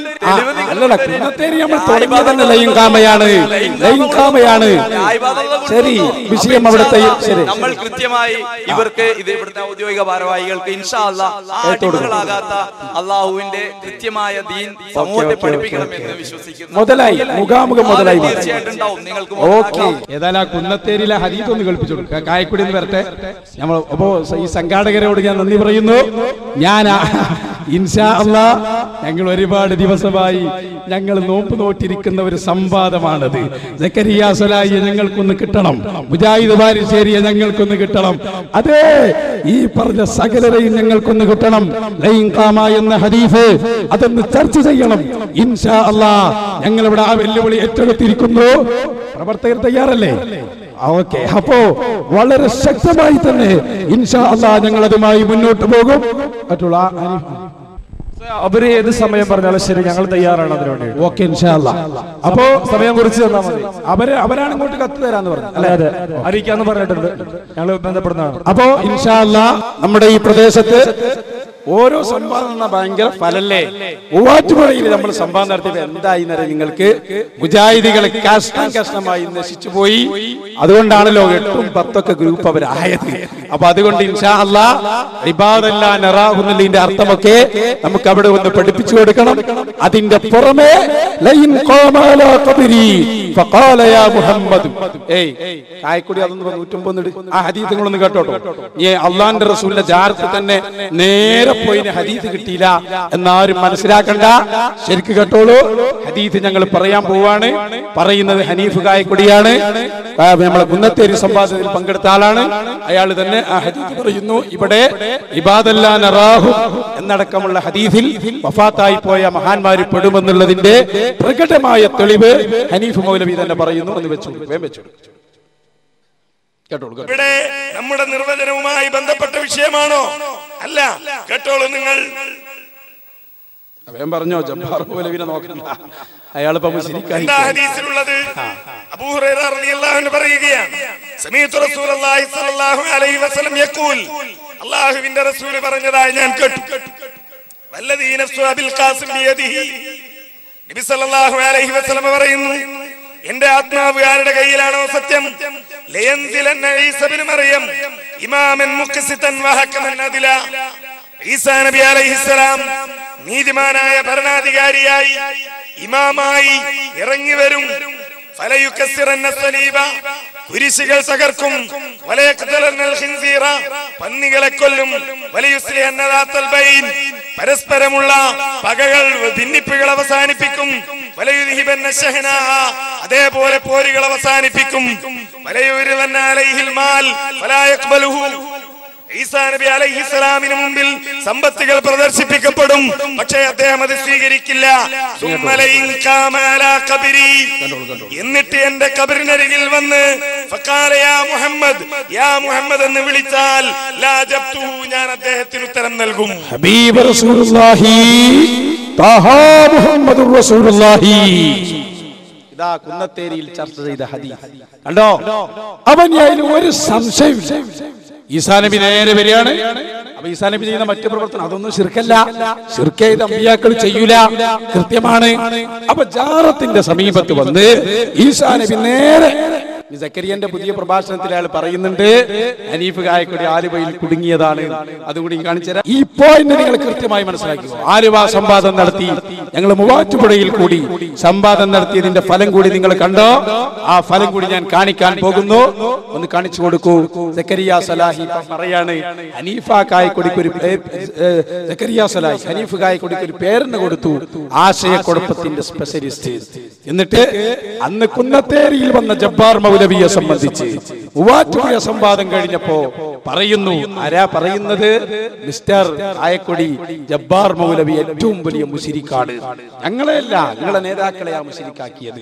എന്നിട്ട് സക്കരിയ പറയുന്നുണ്ട്, മക്കളെ ഇന്നാ ലില്ലാഹി വ ഇന്നാ ഇലൈഹി റാജിഊൻ, എന്താപ്പ നമ്മളെ കഥ, നമ്മളെ ഉസ്താദുമാരെ നമ്മൾ മുശ്രിക്കാക്കിയോ? കുന്നത്തേരിയിൽ സംവാദത്തിന് വന്ന ജബ്ബാറും ഫൈസലൊക്കെ മുശ്രിക്കാണ് എന്ന ബോധം നിങ്ങൾക്ക് വേണം. നിങ്ങളെ അഭിപ്രായ പ്രകാരം ഏതായാലും ഒന്ന് സംസാരിക്കട്ടെ. അതിനെ പ്രാർത്ഥനയാക്കി കോട്ടി മാറ്റി അവതരിപ്പിക്കുന്നു. നോക്കൂ, ആശയക്കുഴപ്പത്തിന്റെ സ്പെഷ്യലിസ്റ്റ് കാണിച്ചു കൊടുക്കും. അതൊരു വിളിയല്ലേ, വെറും വിളിയല്ല. എന്തിനാ വിളിക്കണത്? ജിന്നെ സഹായിക്കണെന്ന് പറയണത് എന്തിന്? ജിന്നെ വെളിച്ചെന്താന്ന് പറയണത് എന്തിന്? ജിന്നെ എവിടെയാ ഉള്ളത്? ഞാൻ കുറച്ച് എന്റെ വീട്ടിൽ ഇന്നൊരു സൽക്കാരുണ്ടായിരുന്നു, കുറച്ച് എല്ല് ബാക്കിയുണ്ട്, ഇജ്ജ് തിന്നോ എന്ന് പറഞ്ഞിട്ട് എല്ല് കൊണ്ടിട്ട് കൊടുക്കാനാ? അല്ല, പ്രതിസന്ധിയുടെ ഘട്ടത്തിലാണ് ഈ വിളി, പ്രയാസത്തിന്റെ ഘട്ടത്തിലാണ് ഈ വിളി, വെളിച്ചമില്ലാതെ കഷ്ടപ്പെടുമ്പോഴാണ് ഈ വിളി. അപകടത്തിന്റെ വക്കിലാണ് ഈ വിളി. വെള്ളത്തിൽ ഒഴുകിപ്പോയി കൈകാലിട്ടടിക്കുമ്പോഴാണ് ഈ വിളി. നിങ്ങൾ അറിയോ? ഇത് കേട്ട് ഞാന് പ്രയാസത്തോടെയാണെങ്കിലും പറയട്ടെ, ജബ്ബാർ മൗലവി, ഇനി അദ്ദേഹത്തെ ഞാൻ അങ്ങനെ ആക്ഷേപിച്ചു എന്ന് പറയണ്ട, ഒരു ഉദാഹരണം പറയുന്നു എന്ന് മാത്രം. ജബ്ബാർ മൗലവി ചെയ്ത ഈ പണിയുടെ ഫലം ഉണ്ടായത് എന്താണെന്നറിയോ? സൗദി അറേബ്യയിലേക്ക് വിഗ്രഹം കൊണ്ടുവന്ന് വെച്ചില്ലേ? നൂഹ് നബിയുടെ സമൂഹത്തിലേക്ക് ഈ നാട്ടക്കുറ്റികൾ ഉണ്ടാക്കി കൊടുത്തില്ലേ? ആ നാട്ടക്കുറ്റി ഉണ്ടാക്കി കൊടുത്തവർ, വിഗ്രഹം കൊണ്ടുവന്ന് വെച്ച അംർ ബിൻ ലുഹയ്യ് എന്ത് പണിയാണോ ചെയ്തത്, അതേ പണിയാണ് അബ്ദുൽ ജബ്ബാർ മൗലവി ചെയ്തത്. മൂപ്പരിത് ഇന്നാ ലില്ലാഹി വ ഇന്നാ ഇലൈഹി റാജിഊൻ. ബിംബാരാധനക്ക് സൗകര്യം ചെയ്തു കൊടുത്ത് അറേബ്യയിലേക്ക് ബിംബം കടത്തിക്കൊണ്ടുവന്നവൻ ചെയ്ത പണി ഏതോ അതാണ് അബ്ദുൽ ജബ്ബാർ മൗലവി ചെയ്തത്. എടോ, ഈ ബിംബാരാധകനെ കൂട്ടിയല്ലേ സംവാദത്തിന് നടന്നിരുന്നത്? ഈ മുശരിക്കിനെ കൂട്ടിയല്ലേ നിങ്ങൾ ഇത്രയും കാലം നടന്നിരുന്നത്? അപ്പുറത്തും ഇപ്പുറത്തും ഇരുന്ന് കിതാബ് നോക്കി അദ്ദേഹം പറയുന്നത് കാതോർത്തിരുന്ന് അദ്ദേഹത്തിന്റെ അടുത്ത് കിട്ടുന്ന വിജ്ഞാനം നുകർന്ന് ഇപ്പൊ അദ്ദേഹത്തെ തള്ളി പറയുകയാണ്. നന്ദി കെട്ടവരെ, നിങ്ങളല്ലേ ഇത് പറയൂ? ആലുവാ സംവാദം കഴിഞ്ഞ് ഇല്ലത്താനിയിൽ കുടുങ്ങി, ആലുവാ സംവാദം കഴിഞ്ഞ് ഇല്ലത്താനിയിൽ കുടുങ്ങി, ആലുവാ സംവാദം കഴിഞ്ഞ് ഇല്ലത്താനിയിൽ കുടുങ്ങി. അവസാനം ഒതുക്കുകൽ വിശദീകരണം ഉണ്ടാക്കാൻ വേണ്ടി മൗലവിയുടെ വീട്ടിൽ വന്നു താമസിച്ചിട്ട് അന്ന് ഹനീഫ പറയാണ്, അതിലെവിടെ അല്ലെങ്കിൽ മൗലവി ശിർക്ക്? നിങ്ങളാ എഴുതിയിൽ എവിടെ ശിർക്ക്? കുന്നത്തേരിയിൽ വന്ന് ഇല്ലത്താരിയിൽ കുടുങ്ങി. ആരാ പറഞ്ഞേ? നിങ്ങളെ നേതാവായ സക്കരിയ. നീ വേണോ വേണോ എങ്കിലും അടുത്ത് തരാം. നമ്മള് മൂവാറ്റുപോയ സംഭാഷണം ഒക്കെ നിങ്ങൾക്ക് തരാം. ഈ ആയിബാദ എന്നുള്ള ഹദീസിൽ നിങ്ങൾ ഒരാ തല്ലും കൂടി കാണിച്ചു കൊടുക്കും. നമ്മളെ സലഫി ഈ ഹദീസ് നിങ്ങൾ എത്രമാത്രം അടങ്ങാറാക്കില്ല. എന്നിട്ടിപ്പോ മൂപ്പര് പറയാമല്ലോ ഈ ഹദീസ് പച്ച നുണ പറഞ്ഞു. അതും കൂടി ഒന്ന് കണ്ടോളൂ. നമ്മളെ പിന്നെ അബ്ദുറഹ്മാൻ സലഫിയും സക്കരിയ സലായും കൂടി ഈ ഹദീസിന് വേണ്ടി തല്ലി കൂടുന്നുണ്ട്. അതും കൂടി നിങ്ങളൊന്ന് കണ്ടോ. ഒരു മൗലവി പറയുന്ന മറ്റേ മൗലവി പറയുന്ന ആ മൗലവിക്ക് ഭ്രാന്താണ്, അയാൾക്ക് ശൈത്താൻ കാര്യതാണ്. ആ ഭാഗം നിങ്ങളൊന്ന് കണ്ടോ. വേഗം കാണിച്ചു. ഇനി നമ്മൾ അബ്ദുറഹ്മാൻ സലഫി ഒന്നും കൂടി പറയട്ടെ. മൂപ്പരാണല്ലോ ഈ ദുഷ്പ്രചാരണത്തിന് നേതൃത്വം കൊടുക്കുന്ന ആള്. അതിന് മുമ്പ് മൂപ്പര ലാസ്റ്റ് ക്ലിപ്പ് ഒന്ന് ഇട്ടുകൊടുത്ത കള്ള ഹദീസും പിടിച്ച് നടക്കുക തന്നെ. അതൊന്ന് കേട്ടോളിങ്ങൾ. മരുഭൂമി ചെന്നുപെട്ട ഒരു ജിന്നിനോട് ചോദിക്കാനുള്ള ഒരു കള്ള ഹദീസും പിടിച്ച് കള്ളത്തരം പറഞ്ഞ് മുവഹിദുകളെ ശിർക്കിലേക്ക് കൊണ്ടുപോവുകയാണോ? ഇതാണോ ഹദീസ് പണ്ഡിതന്മാരുടെ പണി? ഏത് ഹദീസാണോ നീ ഓതിയത്? ആരാണോ നിനക്ക് ഹദീസ് പഠിപ്പിച്ചു തന്നത്? മരുഭൂമിയിൽ പോയ ജിന്നിനോട് ചോദിക്കണമെന്ന് എവനാണോ നിന്നെ പഠിപ്പിച്ചത്? ആരാ നിനക്ക് ഹദീസ് പഠിപ്പിച്ചത്? ആ മുഹദ്ദിസിനെ കൊണ്ടുവാ ഇങ്ങോട്ട്. ധൈര്യമുണ്ടെങ്കിൽ കൊണ്ടുവാ ഇങ്ങോട്ട്. ഹദീസ് പഠിപ്പിച്ചു തരാ. ഹദീസ് പണ്ഡിതന്മാരല്ലാത്ത ഞങ്ങളുടെ മുന്നിലേക്ക് വാ. എങ്ങനെയുണ്ട്? ഇന്നലെ കരയായിരുന്നു. ഞാൻ തലശ്ശേരി വന്നിട്ട് സക്കരിയാൻ എത്ര ഞാതിൽ നിർത്താൻ നോക്കിയെന്നറിയാവോ? എന്റെ കരളല്ലേ. എത്ര ഞാതിൽ നിർത്താൻ നോക്കിയെന്നറിയാവോ? എന്റെ കരളല്ലേ എന്നിട്ട് ഇപ്പൊ കണ്ടില്ലേ ശൈലി? ശൈലി കള്ള ഹദീസും പിടിച്ച് നടക്കണ്ടടാ മുഹദ്ദിസേ, ഇങ്ങോട്ട് വാടാ. ഇതൊക്കെ ആരെ ശൈലിയാ? ഇതൊക്കെ ആരെ? ഇത് മുജാഹിദ് പ്രസ്ഥാനത്തിന്റെ ശൈലിയാ? ഇയാൾക്കല്ലേ യഥാർത്ഥ ശൈത്താൻ കൂടിയിട്ടുള്ളത്? ഇപ്പൊ നിങ്ങൾക്ക് എല്ലാം കൂടി ശൈത്താൻ. എല്ലാരും ഒരു രണ്ടാഴ്ച ഏർവാടി കൊണ്ടാക്കണം, നല്ല ഇത് മാറും. നിങ്ങൾ ഇനി നിങ്ങളെ യായിബാദന്റെ പൂതി ഞങ്ങൾ തീർത്തരാം. ബാലുശ്ശേരി ചോദിക്കുന്നുണ്ട് കായ്ക്കൊടിയോടൊരു ചോദ്യം. എന്താ ചോദ്യം എന്നറിയോ? എവിടുന്നാണോ നിങ്ങൾക്ക് ഇത് ശിർക്കാന്ന് കിട്ടിയത്? യായിബാദല്ല ഇമാമിങ്ങളൊക്കെ വിളിച്ചില്ലേ? അഹ്മദ് ബിൻ ഹംബൽ തങ്ങൾ വിളിച്ചില്ലേ? ഇമാം തബറാനി വിളിച്ചില്ലേ? ഒന്ന് കേട്ടോ. ബാലുശ്ശേരി പറയാ, ഒരു കായക്കൊടിക്കും ഒരു മൂന്നാക്ക് മാത്രമാണോ ശിർക്ക് തിരിഞ്ഞത്? നിങ്ങൾ എവിടെ നിന്ന് നീച്ചു വരിക? മുജാഹിദ് ബാലുശ്ശേരിയുടെ പ്രസക്തമായ ചോദ്യം. ഒന്നറിയങ്ങള് യായിബാദന്റെ പവർ ഞങ്ങള് ആലുവാ സംവാദത്തിലും പിന്നെ ഇവിടുന്ന് ഇങ്ങോട്ട് കുന്നത്തേരിയിലും ഞങ്ങളെ ഉസ്താദുമാർ മണ്ണാർക്കാട് പച്ച നുണ നേരത്തെ പറഞ്ഞിട്ടോ. ശ്രീമാൻ തഖാഫി ഖുർആൻ തിരുത്തി പച്ചവെള്ളം ചേർക്കാത്തതാണ് ഒരു അച്ചടിപ്പിശകിന്റെ പേരിൽ നിങ്ങൾ പറഞ്ഞതാ. അങ്ങനെയുള്ള എത്ര നിങ്ങളുടെ ബുക്കിലുണ്ട്? നിങ്ങളെ ഷാഫി സലാഹിന്റെ ബുക്കിൽ ഇല്ലവരെ കട്ടിട്ടില്ല. എവിടെ ഏതെങ്കിലും അച്ചടി തെറ്റുണ്ടിട്ട് ഖുർആൻ കേട്ടു പച്ച നുണ പറയുന്നില്ല. ഇതൊന്നും കേട്ടോളൂ ബാലുശ്ശേരി പറയുന്ന ഭാഗം. പണ്ഡിതന്മാര് ഞാൻ ഞങ്ങളെ വെല്ലുവിളി കൊണ്ടുവരും. നിങ്ങൾ ഏത് ജമിയത്തിലും ഞാൻ ഒരു ലോക്കൽ പ്രാസിംഗ് അങ്ങനെ കൂട്ടിക്കോളി. ഇനി അത് ക്ലിപ്പിംഗ് കിട്ടോളി. ലോക്കൽ പ്രാസിംഗിനാണ് അപ്പൊ ജനങ്ങൾ കാര്യം മനസ്സിലായിക്കോളൂ. ഞാൻ ചോദിക്കുന്ന ഈ ചോദ്യം, ലോകത്ത് നിങ്ങൾ ഹദീസ് വഈഫാന്ന് ഖുർആൻ പറഞ്ഞിട്ട് വിശ്വസിച്ചല്ല, ഹദീസ് പറഞ്ഞിട്ട് വിശ്വസിച്ചല്ല, പ്രഗത്ഭരായ മുഹദ്ദിസീങ്ങൾ പറഞ്ഞിട്ട് വിശ്വസിച്ച എങ്കിൽ നിങ്ങളോട് ഞാൻ ചോദിക്കുന്നു, ആ ഹദീസിൽ ശിർക്കുണ്ടെന്ന് പറഞ്ഞിട്ട് സലഫി പണ്ഡിതർ ഉദ്ധരിക്കും. ആ ഹദീസിൽ ശിർക്കില്ല എന്നും അവർ തന്നെയാണ്. എങ്കിൽ ഈ മൂന്ന് കാര്യം രണ്ടെണ്ണം. എന്നിട്ട് ഇപ്പോഴത്തെ വാദം പറയും, ഹദീസ് വഈഫാണെന്ന് പറയാൻ ഇൽമ നമ്മക്കില്ല, പക്ഷെ അതിൽ ശിർക്കുണ്ടോ എന്ന് പറയാൻ ഇൽമ ഓൽക്കില്ല. അത് ഞങ്ങൾക്കാണ്. ഏത് ഞങ്ങൾക്ക് മൂന്നാക്ക് മാത്രമേ 1200 വർഷത്തിന്റെ ഉള്ളിൽ ഒരു കാര്യത്തിൽ, ഇത് ജമാഅത്തെ ഇസ്ലാമിന്റെ വാദ. മൗദൂദി പറഞ്ഞെന്താ, 13 നൂറ്റാണ്ട് കാലം ലോകത്ത് യഥാർത്ഥത്തിൽ റുബൂബിയത്തിലെയും ഉലൂഹിയത്തിലെയും അസ്മാഉ വസിഫാത്തിലെയും മാത്രമല്ല ഹാക്കിമിയത്തിലെ ശിർക്കിനെ കുറിച്ച് 13 നൂറ്റാണ്ടിൽ ലോക മുസ്ലിം പണ്ഡിതന്മാർക്ക് തിരിഞ്ഞില്ല എന്നാണ് ആര് പറഞ്ഞത്? ഇപ്പതാ ആ മൗദൂദിയെ പിൻപറ്റിക്കൊണ്ട് മൂന്നാളുകൾ ഞങ്ങൾക്ക് ശിർക്ക് തിരിയും, ലൈഫ് സയ്യോ അതുപോലെ കൊത്തിയെ തിരിയുള്ളൂ. ഇപ്പൊ പറയുന്ന അങ്ങനെയാ. ഇപ്പൊ പറയുന്നത് എന്താണ്? അബ്ദുറഹ്മാൻ സലഫിക്ക് ശിർക്കാവൂല്ലേ എന്ന് തിരിച്ചറിയും, ഹനീഫായി കൊടുക്കിയാൽ തിരിച്ചറിയും. ഇബ്നു ജലസ്കലാനി അതൊന്നും മനസ്സിലാക്കാനുള്ള കഴിവ്, അതൊന്നും മനസ്സിലാക്കാനുള്ള കഴിവ് മൂപ്പർക്കുണ്ട്. അപ്പൊ ഇമാം മുത്തബി സുന്ന മഹാനായ അല്ലെങ്കിൽ മഹാനായ ഇമാം സുന്ന ഇമാം അഹ്മദ് ബിൻ ഹംബൽ മൂപ്പർക്ക് ശിർക്കൊന്നും തിരിയില്ല. ബിൻ ഹംബൽ മൂപ്പർക്ക് ശിർക്കൊന്നും തിരിയില്ല. അതുകൊണ്ടല്ലേ മൂപ്പര് ജിന്നിനെ വിളിച്ച് ദ്വയർന്നോട്ടെ, അയ്യടാ ഐ എന്താ മൊഞ്ചി നോട്ടെ, അയ്യടാ ഐ എന്താ മൊഞ്ചി. അമ്മഹാന്റെ കാട്ട് കട്ടിയ പ്രദേശത്ത് നിൽക്കാൻ യോഗ്യത നിങ്ങൾക്ക് ഉണ്ടോ? ഒരു ഉച്ചന്റെ മുമ്പ് ഒന്നെടുത്തിട്ട് രാത്രി മഗ്‌രിബ് വരെ ഒന്നെടുത്ത് തീർന്നിട്ടില്ല ആ മനുഷ്യന്റെ മയ്യത്ത് നിസ്കരിക്കാൻ 8 ലക്ഷം ആളെ. KJന്റെ ഇപ്പോഴത്തെ പ്രസിഡന്റ് ഉണ്ടല്ലോ ഉമരി സാഹിബ്, അദ്ദേഹം സെൽസബിൽ എഴുതിയ ഒരു ലേഖനുണ്ട് ഇമാം അഹ്മദ് ബിൻ ഹംബലിനെ കുറിച്ച്. ഇവിടെ നിന്ന് കിട്ടി വായിച്ചാൽ കോപ്പി ചേർത്തില്ല, ഒന്ന് വായിച്ച് പഠിക്കുക, നിങ്ങൾ മനസ്സിലാക്കി. അപ്പൊ ഇമാം നബവിയോ എന്നോടൊരു പണ്ഡിതൻ ചോദിച്ചാ മുജാഹിദ് സെന്ററിന് എന്തോ ഒലക്കമ്മല അഹ്മദ് ബിൻ ഹംബൽ നിഷേധിക്കട്ടെ, മുബാഹരക്ക് വിളിക്കും ഞാൻ. എന്തോ ഒലക്കമ്മല ഇമാം അഹ്മദ് ബിൻ ഹംബൽ, അതൊരു ജമിയത്തുൽ ഉലമയുടെ പണ്ഡിതൻ. മനസ്സിലായി? അപ്പൊ എവിടേക്ക് എത്തിച്ചു ഈ എവിടേക്ക് എത്തിച്ചു നിങ്ങൾ ചിന്തിച്ചോ? അവിടെ ഞങ്ങളുള്ളത് ഈ ഹദീസ് കൊണ്ടുവന്നതിന് ഞങ്ങൾക്ക് 2 ലക്ഷ്യമുണ്ട്. ഒന്ന്, നിങ്ങൾ ഇത്ര കാലവും പറഞ്ഞത് പൊളിഞ്ഞു. അതെന്താ? കണ്ണിൽ കാണാത്തവരെ മറിഞ്ഞ ആളുകളെ വിളിച്ചാൽ അത് ശിർക്കാണെന്ന് ഇത്ര കാലവും നിങ്ങൾ പറഞ്ഞത് പൊളിഞ്ഞു പോയി. 2, ജിന്ന് മലക്കിനെ വിളിക്കാമെന്ന് വന്നാൽ എന്തായാലും ഔലിയാക്കളെ അമ്പിയാക്കളെ വിളിക്കാമെന്ന് വരും. അതിന്റെ ആമായ പൊതുവായ പ്രയോഗമാണ് ഹദീസിൽ നടത്തിയിട്ടുള്ളത്. അതിന് വേറെയും തെളിവുണ്ട്. അതാണ് ഈസാ നബി വരെ വിളിക്കുമെന്ന് ഞങ്ങൾ പറഞ്ഞതിന്റെ ചുരുക്കം. ഇനി ഒരു ചോദ്യം കൂടി ചോദിച്ചോ എന്ന് ഞാൻ ബാക്കി വിഷയത്തിലേക്ക്.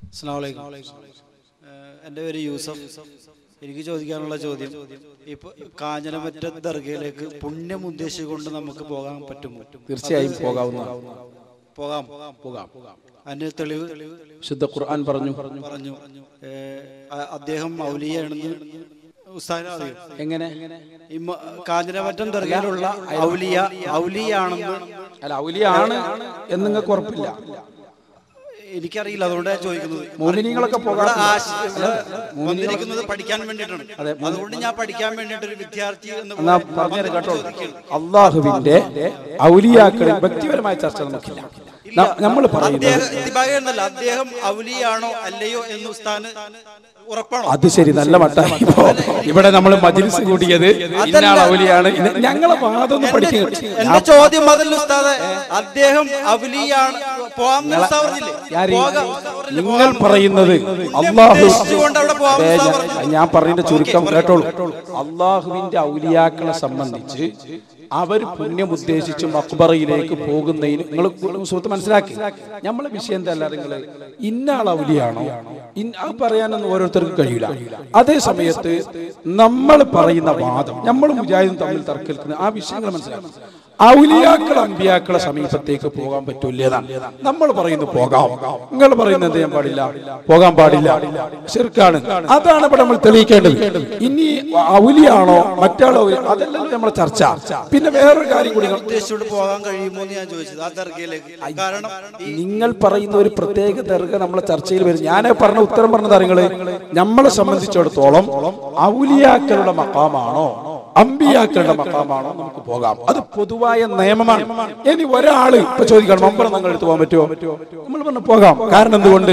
മമ്പുറം തങ്ങൾ ഇവിടെ ജീവിച്ചതും അറിഞ്ഞതും അത് കണ്ട ആളുകളൊക്കെ അവിടെ പോകുന്നു, സിയാർത്ത് ചെയ്യാൻ.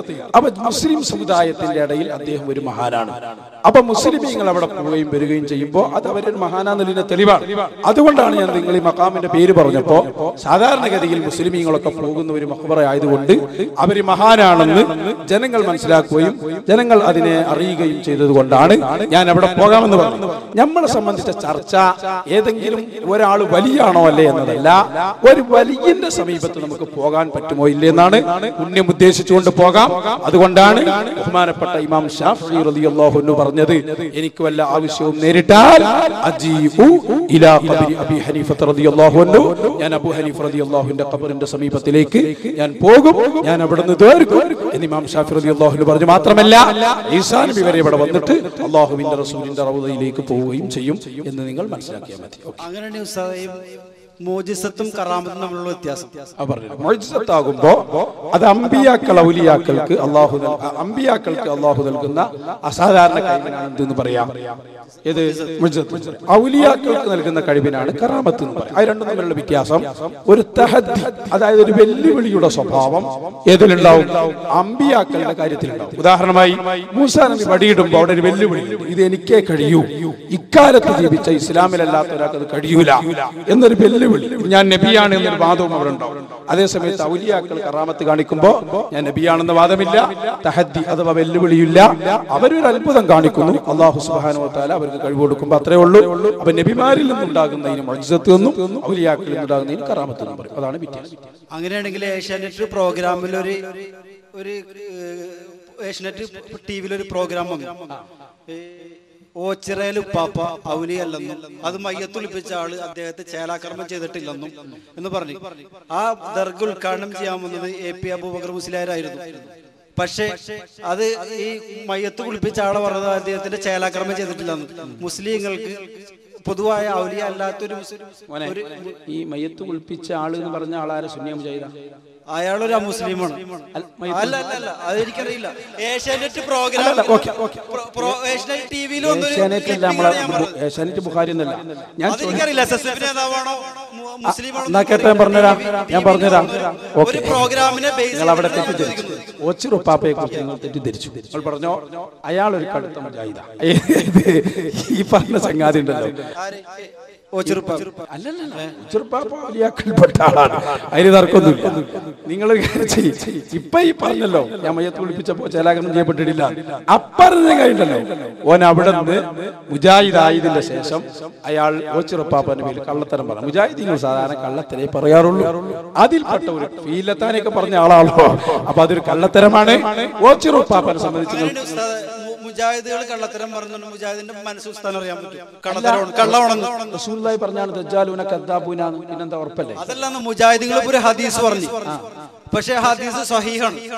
ആ ഹദീസ് സഹീഹ് ഉസ്താദ് പറയണത് അത് മുജാഹിദ് പറഞ്ഞിട്ടില്ല, മുജാഹിദിന്റെ പണ്ഡിതൻ ഹദീസ് പറഞ്ഞു. അതല്ല മുജാഹിദിന്റെ പണ്ഡിതൻ ഒരു ഹദീസ് പറഞ്ഞു, ഹദീസ് സഹീഹാണ്, പക്ഷെ അത് പിൻപറ്റാൻ പറ്റും.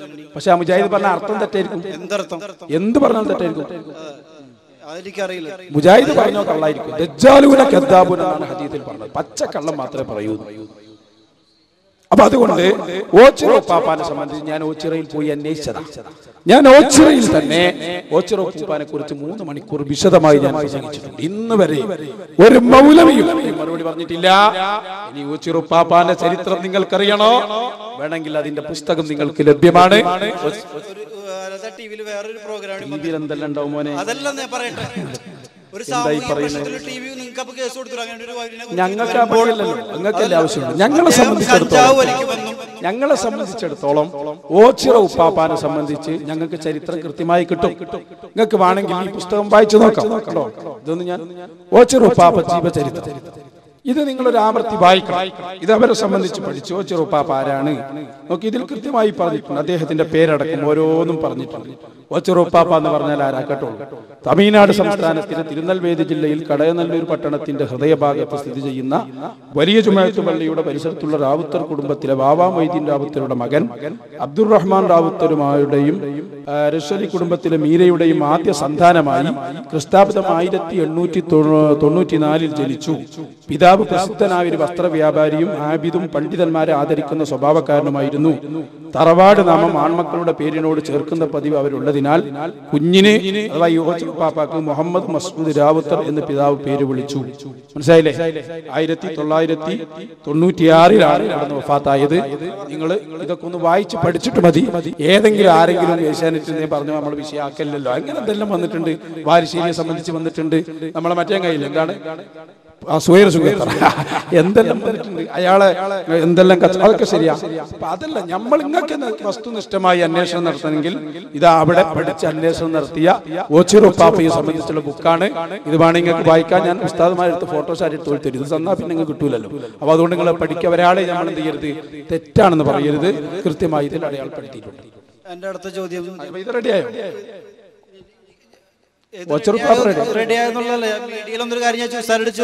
അല്ല, ഇത് റെഡി. ഇപ്പൊ നിങ്ങൾക്ക് സംശയം തീർന്നു ഓച്ചിറുപ്പാപ്പനെ കുറിച്ചുള്ള?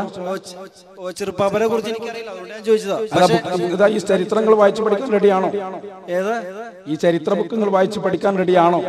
ആ ചരിത്ര ബുക്ക് എനിക്കറിയില്ല, അതുകൊണ്ട് അത് നിങ്ങൾ പഠിക്കാൻ തയ്യാറുണ്ടോ? പഠിക്കണം. നിങ്ങൾ ആ തെറ്റിദ്ധാരണ. ഒരു മുസ്ലിമിനെ കാഫിർ എന്ന് പറഞ്ഞാൽ ആ പറഞ്ഞ ആൾ കാഫിറായി. ആ ബോധത്തോടെ സംസാരിക്കും. ഞാൻ കാഫിർ എന്ന് പറഞ്ഞില്ല, നിങ്ങൾ പറഞ്ഞില്ല. മീഡിയയിൽ വന്ന ഒരു വാർത്തയെ തെറ്റാണെന്ന് മാത്രമല്ല, ചേലാകർമ്മം ചെയ്തിട്ടില്ല എന്നും അദ്ദേഹം കഞ്ചാവ് വലിക്കുമെന്നും മീഡിയയിൽ വന്ന് പറഞ്ഞൊരു കാര്യം ഞാൻ പറഞ്ഞു. അത് തെറ്റാണ്.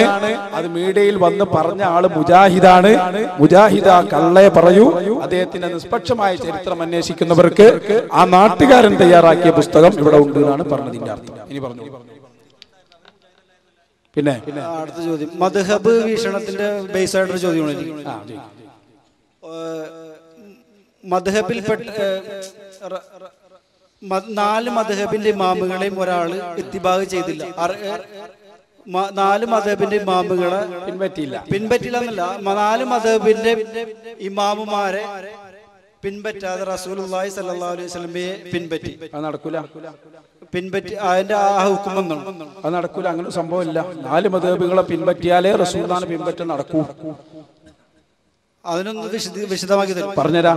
കാരണം 10 ലക്ഷത്തോളം ഹദീസ് മനപ്പാടുള്ള ആളാണ് ആര്? മഹാനായ അഹ്മദ് ബിൻ ഹംബൽ റളിയല്ലാഹു അൻഹു.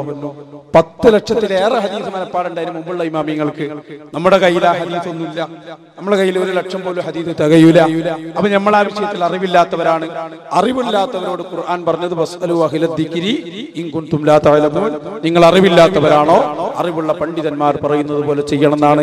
അപ്പോ അഹ്മദ് ബിൻ ഹംബൽ റളിയല്ലാഹു അൻഹു ശേഷം വന്നവർക്കൊന്നും ഇത്രയും വിശാലമായ അറിവ് കിട്ടാത്തത് കൊണ്ട് 4 മദ്ഹബിലെ പണ്ഡിതന്മാരെ തഖ്ലീദ് ചെയ്തുകൊണ്ടാണ് ലോകത്തുള്ള പണ്ഡിതന്മാരൊക്കെ ജീവിച്ചത്. ഇമാം ബുഖാരി അടക്കമുള്ള സർവ്വ പണ്ഡിതന്മാരും ജീവിച്ചത് കൃത്യമാണ്.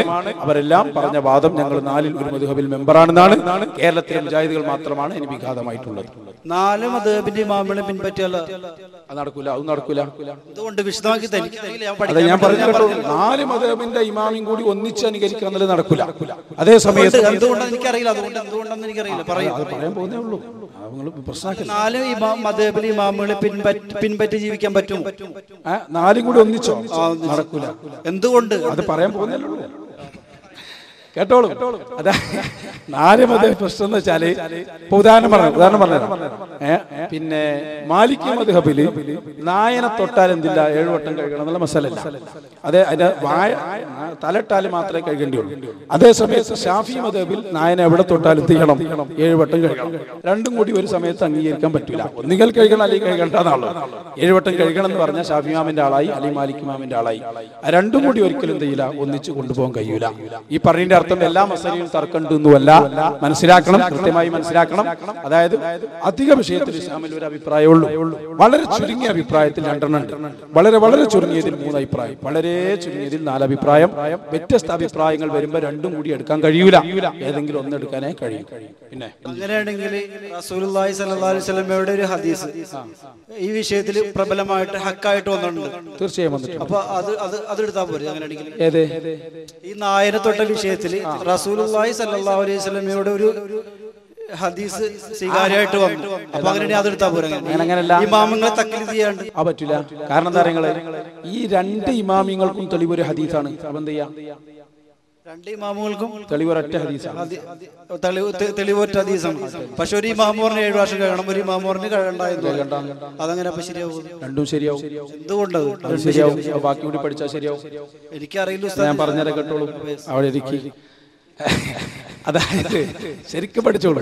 ഇതൊക്കെ അൽഹംദുലില്ലാഹ് നിങ്ങളെല്ലാവരും പഠിക്കണം കേട്ടോ. ചോദ്യകർത്താക്കൾ മാത്രമല്ല, ഇതൊക്കെ ഇവർ ചോദിക്കുന്ന ഒരു ചോദ്യമാണ്. പഠിച്ചു വെച്ചു. നബി സല്ലല്ലാഹു അലൈഹി വസല്ലമ ഒരു ഹദീസിൽ ഒരു വിഷയം പറഞ്ഞാൽ, അല്ലെങ്കിൽ ഒരു ആയത്തിൽ ഒരു കാര്യം പറഞ്ഞാൽ, അത് ഗവേഷണത്തിന് കഴിവുള്ള 2 പണ്ഡിതന്മാർ 2 രൂപത്തിൽ ഒരു ഹദീസിനെ വിശദീകരിച്ചാൽ 2ഉം ശരിയാണ്. അതേ സമയത്ത് ഗവേഷണത്തിന് കഴിവില്ലാത്ത ഒരാൾ പോയി ഗവേഷണം നടത്തിയാൽ അത് എന്തായാലും തെറ്റുവാണ്. അതാണ് ഇസ്ലാമിന്റെ നയം. ഞാൻ ഉദാഹരണം പറയാം. ഒരു കൂട്ടം സ്വഹാബികൾ, ശരിക്കും മനസ്സിലാക്കണം, ഒരു കൂട്ടം സ്വഹാബികൾ അവർ യാത്ര പോവാ. ബനൂ ഖുറൈള എന്ന ഗോത്രക്കാരുടെ സമീപത്തേക്കാണ് അവർ പോകുന്നത്. അപ്പോ നബി തങ്ങൾ അവരോട് ഒരു ഹദീസ് പറഞ്ഞു. എന്താ പറഞ്ഞത്? നിങ്ങൾ ബനൂ ഖുറൈള ഗോത്രക്കാരുടെ സമീപത്ത് എത്തിയിട്ടേ ളുഹർ നിസ്കരിക്കാവൂ. മുസ്ലിമിലുണ്ട് ഈ ഹദീസ്. സ്വഹാബികൾ ഇങ്ങനെ പോകുമ്പോൾ വഴിയിൽ നിന്ന് അവർ 2 ആയി. ചില സ്വഹാബികൾ പറഞ്ഞു ഇവിടെ തന്നെ നിസ്കരിക്കണം, കാരണം ളുഹർ ഖളാ ആവുകയാണ്. വേറെ ചില സ്വഹാബികൾ പറഞ്ഞു ളുഹർ ഖളാണല്ലേ, നമുക്ക് നോക്കണ്ട, നമ്മളോട് അവിടെ നിന്നല്ലേ നിസ്കരിക്കാൻ പറഞ്ഞു, അതുകൊണ്ട് നമുക്ക് അവിടെ നിസ്കരിക്കാം. അങ്ങനെ സ്വഹാബത്ത് 2 മദ്ഹബായി. കുറച്ചാൾ നടുവ് നിസ്കരിച്ച്, കുറച്ചാൾ അവിടെ എത്തിയിട്ട് നിസ്കരിച്ച്. എന്നിട്ട് ആ 2 സ്വഹാബത്ത് നബിന്റെ അടുത്തേക്ക് മടങ്ങി വന്നു. അപ്പൊ എന്താ നബിയോട് പറഞ്ഞു, ഞങ്ങൾ നിങ്ങളെ ഒരു ഹദീസിന്റെ 2 രൂപത്തിൽ വിശദീകരിച്ചിട്ടുണ്ട്, എന്താ നിങ്ങൾക്ക് പറയാനുള്ളത്? അപ്പൊ അവിടെ നിന്ന് സ്വീകരിച്ച നയം ഇമാം മുസ്ലിം ഉദ്ധരിച്ചു. ഫമാ അന്നഫ വാഹിദൻ മിനൽ ഫരീഖൈൻ, 2 പക്ഷത്തെയും നബി സല്ലല്ലാഹു അലൈഹി വസല്ലം എന്ത് ചെയ്തില്ല, എതിർത്തില്ല, 2ഉം ശരിവച്ചു. അപ്പൊ ഒരു ഹദീസ്, ഒരായത്ത്, ആ 2 പണ്ഡിതന്മാർ 2 രൂപത്തിൽ വിശദീകരിച്ചതും ശരിയാണ്. അതാണ് ആ വിഷയത്തിൽ ഇസ്ലാമിന്റെ നിലപാട്. പക്ഷെ ഒരു കാര്യമുണ്ട്, വിശദീകരിക്കുന്ന ആൾ വിശദീകരിക്കാനും ഗവേഷണത്തിനും കഴിവുള്ള ആളായിരിക്കണം. അതാണ് മുജാഹിദും ജമാഅത്തും നമുക്കൊന്നും ഇല്ലാന്ന് പറഞ്ഞ സംഗതി. മനസ്സിലായോ? ഒരു ഉദാഹരണം കൂടി പറഞ്ഞാൽ മനസ്സിലാവും. നമ്മളെ മെഡിക്കൽ കോളേജിലെ ഒരു ഡോക്ടർ, അദ്ദേഹം ഒരു രോഗിനെ ഓപ്പറേഷൻ ചെയ്യാൻ, അയാൾക്ക് ഓപ്പറേഷൻ ചെയ്യാൻ സർട്ടിഫിക്കറ്റ് ഉള്ള ആളാണ്. അപ്പൊ വേറൊരു ചങ്ങാതി ഓപ്പറേഷൻ വയറിന്റെ അടുത്തുണ്ട്, കത്തിന്റെ അടുത്തുണ്ട്, അതുകൊണ്ട് കിടക്കുക അവിടെ എന്ന് പറഞ്ഞിട്ട് ഒരാൾ ഓപ്പറേഷൻ ചെയ്താൽ അയാളെ അഥവാ ശരിയായി വെക്കുക എന്നാ പോലെ അയാൾ എന്ത് ചെയ്യണം, അയാൾ അറസ്റ്റ് ചെയ്യണം. കാരണം എന്തുകൊണ്ടെന്ന് അറിയും, അയാൾ ചെയ്ത പണി അവകാശമില്ലാത്ത പണിയാണ്, അത് ചെയ്യാനൊക്കെ സർട്ടിഫിക്കറ്റ് ഇല്ല. അതാ ഞാൻ പറഞ്ഞത്, ഒരു ഗവേഷണത്തിന് കഴിവുള്ള, അതാണ് ഹദീസിൽ പറഞ്ഞത്, ഗവേഷണത്തിന് കഴിവുള്ള ഒരു പണ്ഡിതൻ ഗവേഷണം ചെയ്താൽ 2 അഭിപ്രായമായ ആൾ തന്നെയും അത് ശരിയാണ്. ഉദാഹരണം പറഞ്ഞാൽ, ഒരു മരം, ആ മരത്തിന് 4 കൊമ്പുകൾ, 4 ചില്ലകൾ, ആ 4 മരത്തിൽപ്പെട്ടതാണ്. മനസ്സിലായല്ലോ? അതേസമയത്ത് മരത്തിന്റെ മുകളിൽ വേറൊരു സാധനം, ഇത്തിക്കണ്ണി എന്ന് പറയും. മനസ്സിലായി? മരത്തിൽ ഇങ്ങനെ പിടിച്ചിങ്ങനെ പോകുന്ന ഒരു സാധനം വളരുന്ന ഇല പോലെ, അത് മരത്തിൽപ്പെട്ടതല്ല, അത് മരത്തിൽ നശിപ്പിക്കും, അത് പിടിച്ച് പുറത്തെറിഞ്ഞു വിടണം. അപ്പൊ ഇതാണ് സംഭവം. 4 മദ്ഹബും ഇസ്ലാമിന്റെ 4 കൊമ്പുകളാണ്. അപ്പൊ അതുകൊണ്ടാണ് നിങ്ങൾ നോക്കുന്നത്, നമ്മളെക്കാളൊക്കെ എത്ര വലിയ ഇമാമായി ഇമാം ബുഖാരി അല്ലേ? ഇമാം ബുഖാരി ഹദീസ് പറഞ്ഞുകൊണ്ടല്ലേ നമുക്ക് കിട്ടിയത്. ആ ഇമാം ബുഖാരി ഇമാം ഷാഫിയുടെ മദ്ഹബുകാരനാ. ഇമാം ഇബ്നു ഹജർ, ഏത് പണ്ഡിതനെ പറഞ്ഞോ 4-ൽ 1 മദ്ഹബ് സ്വീകരിക്കാത്ത ആരും ഉണ്ടാവില്ല. കാരണം എന്താ, അവർക്കൊക്കെ അറിയാം ഞങ്ങൾക്ക് ഗവേഷണത്തിന് കഴിവില്ല. ഇമാം ബുഖാരി തന്നെ അങ്ങനെ പറഞ്ഞു, ഇബ്നു തൈമിയ്യ അതാ പറഞ്ഞു, ഇബ്നു അബ്ദുൽ വഹാബ് ഒക്കെ അങ്ങനെ പറഞ്ഞു. ഞങ്ങൾ ആരും ഗവേഷണത്തിന് അർഹരുള്ള ആളുകളല്ല, ഞങ്ങളൊക്കെ ഇമാമിങ്ങൾ പറഞ്ഞത് സ്വീകരിക്കാണ്, കാരണം അവർ ഞങ്ങളെക്കാൾ അറിവുള്ളവരാണ്. കാരണം ഒരു ഹദീസ് നമ്മൾ കണ്ടാൽ ആ ഹദീസിന്റെ ബാക്കി ഭാഗം എന്താണ്, അതിനെ പിന്നെ അള്ളാന്റെ റസൂല് അതിന്റെ വ്യാപ്തി കുറച്ചിട്ടുണ്ടോ ഇല്ലേ, ഇതൊന്നും ഞമ്മക്ക് അറിഞ്ഞൂടാ. അതുകൊണ്ട് അത് അറിയുന്ന പണ്ഡിതന്മാരെ സ്വീകരിക്കുക. അതാണ് വസ്അലു അഹ്ല ദിക്രി ഇൻ കുൻതും ലാ തഅലമൂൻ. നിങ്ങൾക്ക് അറിവില്ലേ, അറിവുള്ള പണ്ഡിതന്മാരെ സ്വീകരിക്കണം എന്ന് ഖുർആൻ പറഞ്ഞത്. ഹലോ ഉസ്താദ്, ഈ സുഹൃത്ത് ഇപ്പൊ ഒരുപാട് ചോദ്യങ്ങൾ ചോദിച്ചു. ആ ചോദ്യത്തിന് സാറ്റിസ്ഫൈഡ് ആയിട്ടുള്ള ആൻസർ ഉസ്താദ് കൊടുക്കുകയും ചെയ്തു. പുള്ളി ഏത് പ്രസ്ഥാനത്തിൽ നിന്നിട്ടാണ് ചോദ്യം ചോദിക്കുന്നത് വ്യക്തമാക്കിയിട്ടില്ല. അപ്പൊ എല്ലാ ഉത്തരത്തിനും സാറ്റിസ്ഫൈഡ് ആയിട്ടുള്ള ആൻസർ കൊടുത്ത സ്ഥിതിക്ക് ഇനി എന്താണ് അടുത്ത തീരുമാനം എന്ന് ചോദിച്ചാൽ ഇത്രയും സമയം നമ്മൾ മെനക്കെടുത്തതാണ്. വ്യക്തമായിട്ടൊരു ആൻസർ കിട്ടാൻ ഞങ്ങൾക്ക് താല്പര്യമുണ്ട്. അത് ചോദിച്ചാൽ സ്വീകരിക്കാൻ തയ്യാറാവുന്ന ഞാൻ മനസ്സിലാക്കുന്നു. അള്ളാഹുവിനെ സാക്ഷി നിർത്തി ഞാൻ മുജാഹിദ് പ്രസ്ഥാനത്തിന്റെ ആണ്. പക്ഷെ എനിക്ക് അവരുടെ മെമ്പർഷിപ്പ് ഒന്നുമില്ല. അവര് പറയുന്നു ഞാൻ മദ്രസയിലൊന്നും അധികം പഠിച്ചിട്ടില്ല. ഞാൻ ഖുർആൻ ക്ലാസ്സിന് പോയിട്ടു. അങ്ങനെ ബുക്ക് സുഹൃത്ത് പറഞ്ഞ 2 രൂപ 50 പൈസയുടെ ബുക്ക് വായിച്ചു.